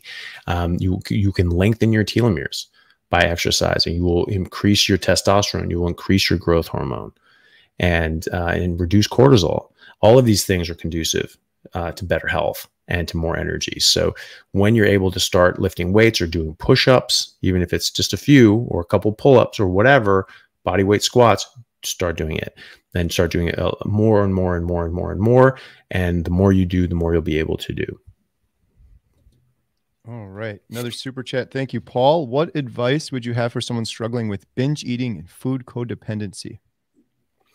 Well, you know, I think carnivore diet is really good for that, because you don't have to limit what you're eating, and you don't have the addiction craving that you do with carbs and sugar and seed oils and things like that. So you just eat meat until it stops tasting good, fatty meat until it stops tasting good, and will stop tasting good. Now, you may be used to eating larger portions, and you say like, oh, okay, well, I should make all this stuff because that's what I'm normally used to eating. You'll find that you'll get to a point, probably, you know, fairly soon into that meal, that your body's telling you like, oof, this is just not enjoyable. I don't like eating this. I don't want to eat this. It's not that you want to eat something. You may want to eat something else. Not that your body wants you to eat something else. It's that your body's telling you, hey, you don't need to eat anything else. So it tastes bad. Like, so meat it tastes amazing at first. And then if you keep eating it past the point your body wants it, your body's very smart. You have receptors in your stomach that actually track up to your brain to tell your brain how the nutrients that are in your stomach right now. It says, hey, this is what we've got going here. How much more do we need? Yeah, we still need more. Keep bringing it, keep bringing it, keep bringing it. Okay, stop. And so that's what that positive feedback from good taste is. And then afterwards, it goes away, and it becomes negative impact at that feedback at that point. So people can find that they're like, oh my God, I'm eating. I got halfway through the meal, and then it took me 2 hours to finish it. And I sort of explained to them, I was like, no, you were actually finished 2 hours ago. Your body was telling you that. So you get to eat exactly as much as is nice to eat, and then your body will naturally tell you to stop. So just stop. Carb cravings and sugar cravings in particular are an addiction, just like, nicotine or tobacco, or nicotine or caffeine or something like that. I mean, these things just, they are drugs, and they give a dopamine response, and they have a chemical addiction. And, but like any other drug, you can beat it. That chemical addiction goes away after a certain time, usually about 2 weeks. So usually people's sugar addiction, carb addiction will, sort of settles down or it goes away. Some people a little longer, some people a little shorter, but that's sort of a ballpark of what I've seen. And if you're getting carb cravings and sort of really want to eat something, maybe ask yourself, am I hungry? Is my body telling me I'm hungry? Because your hunger signals will be very different. You have to relearn your hunger signals on a carnivore diet, because you're not deranging your hunger signals with a bunch of, insulin and leptin and blocking leptin and screwing with your blood sugars and things like that. So just eat meat until it stops tasting good. If you're getting carb cravings or sugar cravings, ask yourself, am I hungry? Try eating meat. If it tastes good, you're hungry. Keep eating meat until it stops tasting good. And just look for the light at the end of the tunnel after 2 weeks. Make it 2 weeks. Anybody can do anything for 2 weeks. All right. So just get through to 2 weeks. You'll feel very, very differently. And and then do another 2 weeks, and another 2 weeks, and then you're through, man. So usually like the worst of it is then that 2 weeks. You make it to the other side of that, you should be fine. Absolutely. I found myself when I was doing strict keto, if I did it for years, I would incorporate like a cheat day or this, and I would end up binge eating a whole bunch of stuff like Paul's saying here. My biggest thing I tell people, because some people are like, I'm doing carnivore, and they'll do it for a week, and then they're like, I did so good, I'm gonna go eat off plan now, like this is Weight Watchers or something. And I know for myself, for me, if I had like a little raspberry, I would go off the rails, and I'd be eating sugar, and I'd be back to binge eating again. So I would also just say, don't cheat on carnivore. It's not worth it. And it's not like Weight Watchers or something where you're counting calories. You can knock yourself out of ketosis, and then all those cravings come back, and then you got to do it again. But yeah, like Dr. Chaffee said, you can do anything for 2 weeks. And I have no cravings, obviously no binge eating problems at all anymore. Doesn't even cross my mind anymore. Got one from Martin. Recently, I came across a claim that carnivore increases SHBG, which supposedly messes up the testosterone function. Can you please address that? Yeah, so that's steroid hormone binding globulin. And so, that's the difference between your total testosterone and your free available testosterone to be working. So you can have your total testosterone be really high, but if your steroid hormone binding globulin is high as well, you're going to have less free T3 that's available and bioactive. Again, not something I've seen. This is just not something I've seen in labs. This is something that Dr. Saladino has mentioned in his own labs, possibly in his patients' labs as well. But again, he was telling his patients to do what he was doing, which was very organ heavy carnivore diet, which is a lot better than a lot of alternatives. But I do think you can run into trouble with hypervitaminosis. These are nutrient dense to a fault. And so if you're eating too much of these things, like the Inuit don't eat them at all, because the organs of the predators that they eat, generally they're eating predators, they're not eating herbivores. And so the vitamins, nutrients, and fat soluble ones are actually more and more concentrated as you go up the food chain, right? So you're eating the organs of a seal. After a while, you're gonna get very sick. You can't eat the organs of a polar bear at all, because you'll die. If you try to eat the liver of a polar bear, you'll die from vitamin A toxicity. So they don't eat the organs; they give those to the dogs. They just eat the skeletal muscle, meat, and fat. That's what you need. And so I do see, people having these weird sort of issues are generally the ones that are eating a lot of organs, and so I don't know what it is about that's raising their steroid hormone binding globulin, but I know that mine's not raised, and I know that I have no patients who have increased their SHBG and dropped their testosterone. Their testosterone, their free testosterone, is going up, and their SHBG is not going up appreciably. And it can be affected in other ways as well. It's funny. There's a strong correlation between people with low steroid hormone binding globulin and anxiety, and being sort of neurotic and sort of a bit on edge all the time. So there's weird things that go on with it as well. What's causing what, I don't know, but again, I've never seen that in practice. I certainly haven't seen that in myself. And I've only heard about it sort of on the internet, and people just saying, oh, doesn't this do that? Not that I've seen. And I think that's coming from Dr. Saladino, who had that experience himself. And I think there are reasons for that. He attributed that to being in ketosis too long. Okay, well, I've been in ketosis longer than him, and I do not have that problem. The Inuit have been in ketosis a lot longer than him, and they don't have that problem. And then people say, like, well, but Inuits don't have high enough ketones. They're not in ketosis. Bullshit.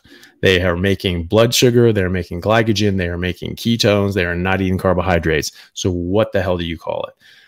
They're in that so-called fasting metabolism, that ketogenic state. They are able to produce energy and mobilize their energy stores from their fat stores and make carbs, glycogen, and ketones. That's what I'm talking about when I'm talking about ketosis. I really don't care if your ketones are 37. Like I've never checked my ketones. I never want to check my ketones. I have no interest in my ketones. I'm just going to eat meat because I'm designed to eat meat. I'm going to let my body get on with it.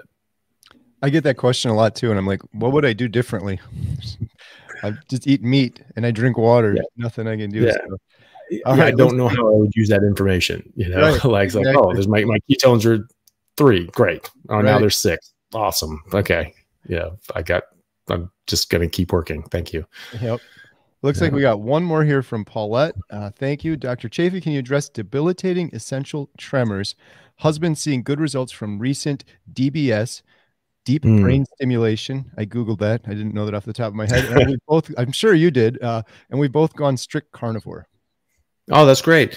Well, I mean, there's no studies that I know of, even with keto and tremors, but that doesn't mean that there aren't any.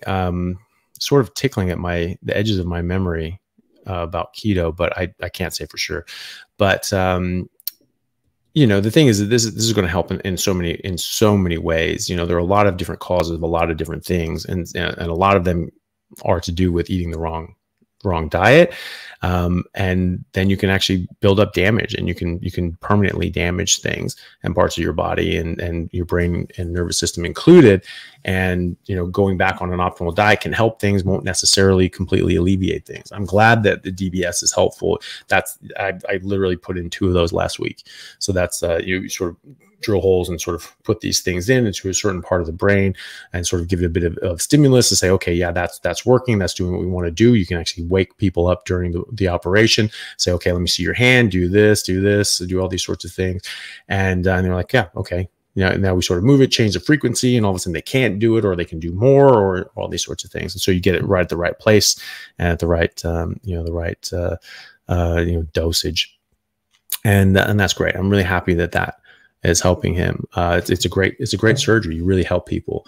I think carnivore is likely to help a lot as well. I can't say that it's going to help his essential tremor. I can say that it's going to help him in 1,000 other ways and improve his health significantly.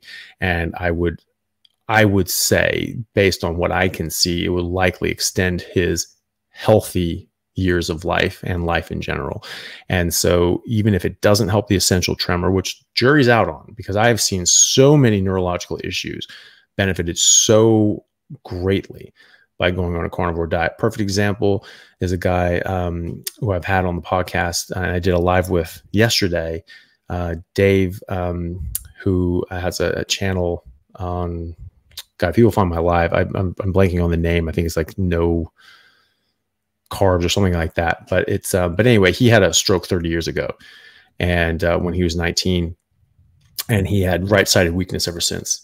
And it was very difficult for him to walk around. He was, limping, staggering, very difficult to go up and downstairs. He had to clutch onto the rail with his left hand because he didn't have the strength in his right hand. And he was very unbalanced. He was very worried about falling down the stairs every time he went up and down. 2 months on carnivore, his wife noticed. He's like, you're walking differently. He's like, huh. Yeah, and she videotaped him, and he was just walking completely normal. And he said now he can run up and down stairs. This is 30 years after he had a stroke. That's insane. You're not supposed, your brain's not supposed to recover. It's supposed to be, it's thought that if you have damage, that the axons can sort of tear, and they're just flapping loose. And from, the side that your neuron is from, that can start growing down more. And if they happen to catch and grow in, then they'll go back down the pipe, and you'll regain function. But if they go over here, it's gone forever, right? And so you sort of see that. You sort of see that in 6 months, 2 years. And after 2 years, it's like, well, what you have is what you have, 30 years later, this guy got his life back, and his strength back, and his mobility back, and his coordination back. That is incredible. So, I don't discount anything. I just say, hey, just take a look, see if it works for you. It is doing a lot of really good things, and it's going to improve your life in so many other ways. Anyway, it's well worth trying regardless, and hopefully it helps. And if not, DBS sounds like it's working. Great. Awesome. I think we hit all the super chats. That's great. Yeah, this has been great. Thank you so much, Dr. Chaffee. No, you're very welcome. Thank you for putting this on. I think it's great. And I think it's really good to have, things like this, and people putting out those challenging questions, because those are the things that people are worried about. And they're coming to carnivore, or they're seeing people get good results like yourself. And they say like, okay, well, that sounds good, but like, I don't want that at any cost. I don't want to be, like a deal with the devil where I have 10 good years and then I'm screwed and I die young and all these sorts of things. So, that's not what people want. So it's very important to address these things. And, and it's important to, to discuss them in the open, and have people be able to ask questions, and challenging questions, questions that are designed to stump you.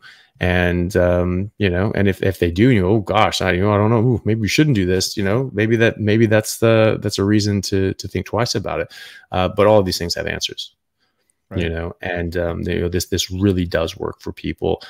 From what I can see, all the best evidence shows that humans are carnivores biologically, and that our optimal diet, the thing is going to give us the best health for all of us, is from what I can see, a high-fat carnivore diet. And I've just seen absolutely miraculous things happen to people, and diseases that people have just denied could ever be reversed are being reversed en masse now. And now it's funny, they're saying, no, that can't happen, that can't happen, that can't happen. Now they're saying, well, yeah, it can happen, but it's because you're getting rid of seed oil, and you're going to die in 10 years. No, well, 5 minutes ago you said it couldn't happen ever, and yet now I'm showing you 10,000 people where it happened in a published paper. Yeah, but yeah, but like this is just the right way to eat. People are getting better, they're getting healthier, and this is what we've been designed to eat. We've been eating this way since time immemorial, and that is obviously what we're designed to eat. If that's what we've been eating this whole time, then that is what that's what we were designed to eat. If we didn't start out being designed to eat it, we became designed to eat it through the process of evolution. That is how biology works. That is how the world works. That is how life works. And I'm sorry if you don't agree with that, but those are the facts. And that's how this works. So I'm going to keep doing this, and I'm always happy to answer questions as much as I have time to. And I appreciate everyone coming on, and hopefully that answered a lot of questions and help people, make up their mind about whether they want to give it a try themselves. Absolutely. Yeah. I was hoping maybe I could stump you on one, but you knocked them all out of the park, which I kind of figured would happen. But yeah, maybe we'll have to do another one of these sometime. This has been great. I think This would have really helped me when I started carnivore, because there was several things I was worried about. I'm like, this is insane. I see these people doing well, but it's just nuts. But when you get over that fear and kind of the emotion, and you see the facts and the truth, and there's so many things that you say, and then it's just like, oh yeah, okay, of course, like that makes perfect sense. It's like so much Mm. clearer now. So yeah, I think this is really going to help a lot of people out, and I really thank you for your time. This has been great. Oh, you're very welcome. It was an absolute pleasure. And hopefully, yeah, hopefully everyone here enjoyed it. I think they did. Thanks a lot, Dr. Chaffee. Thanks everyone for joining, and have a great day. Yeah. Thanks, everyone. See you next time.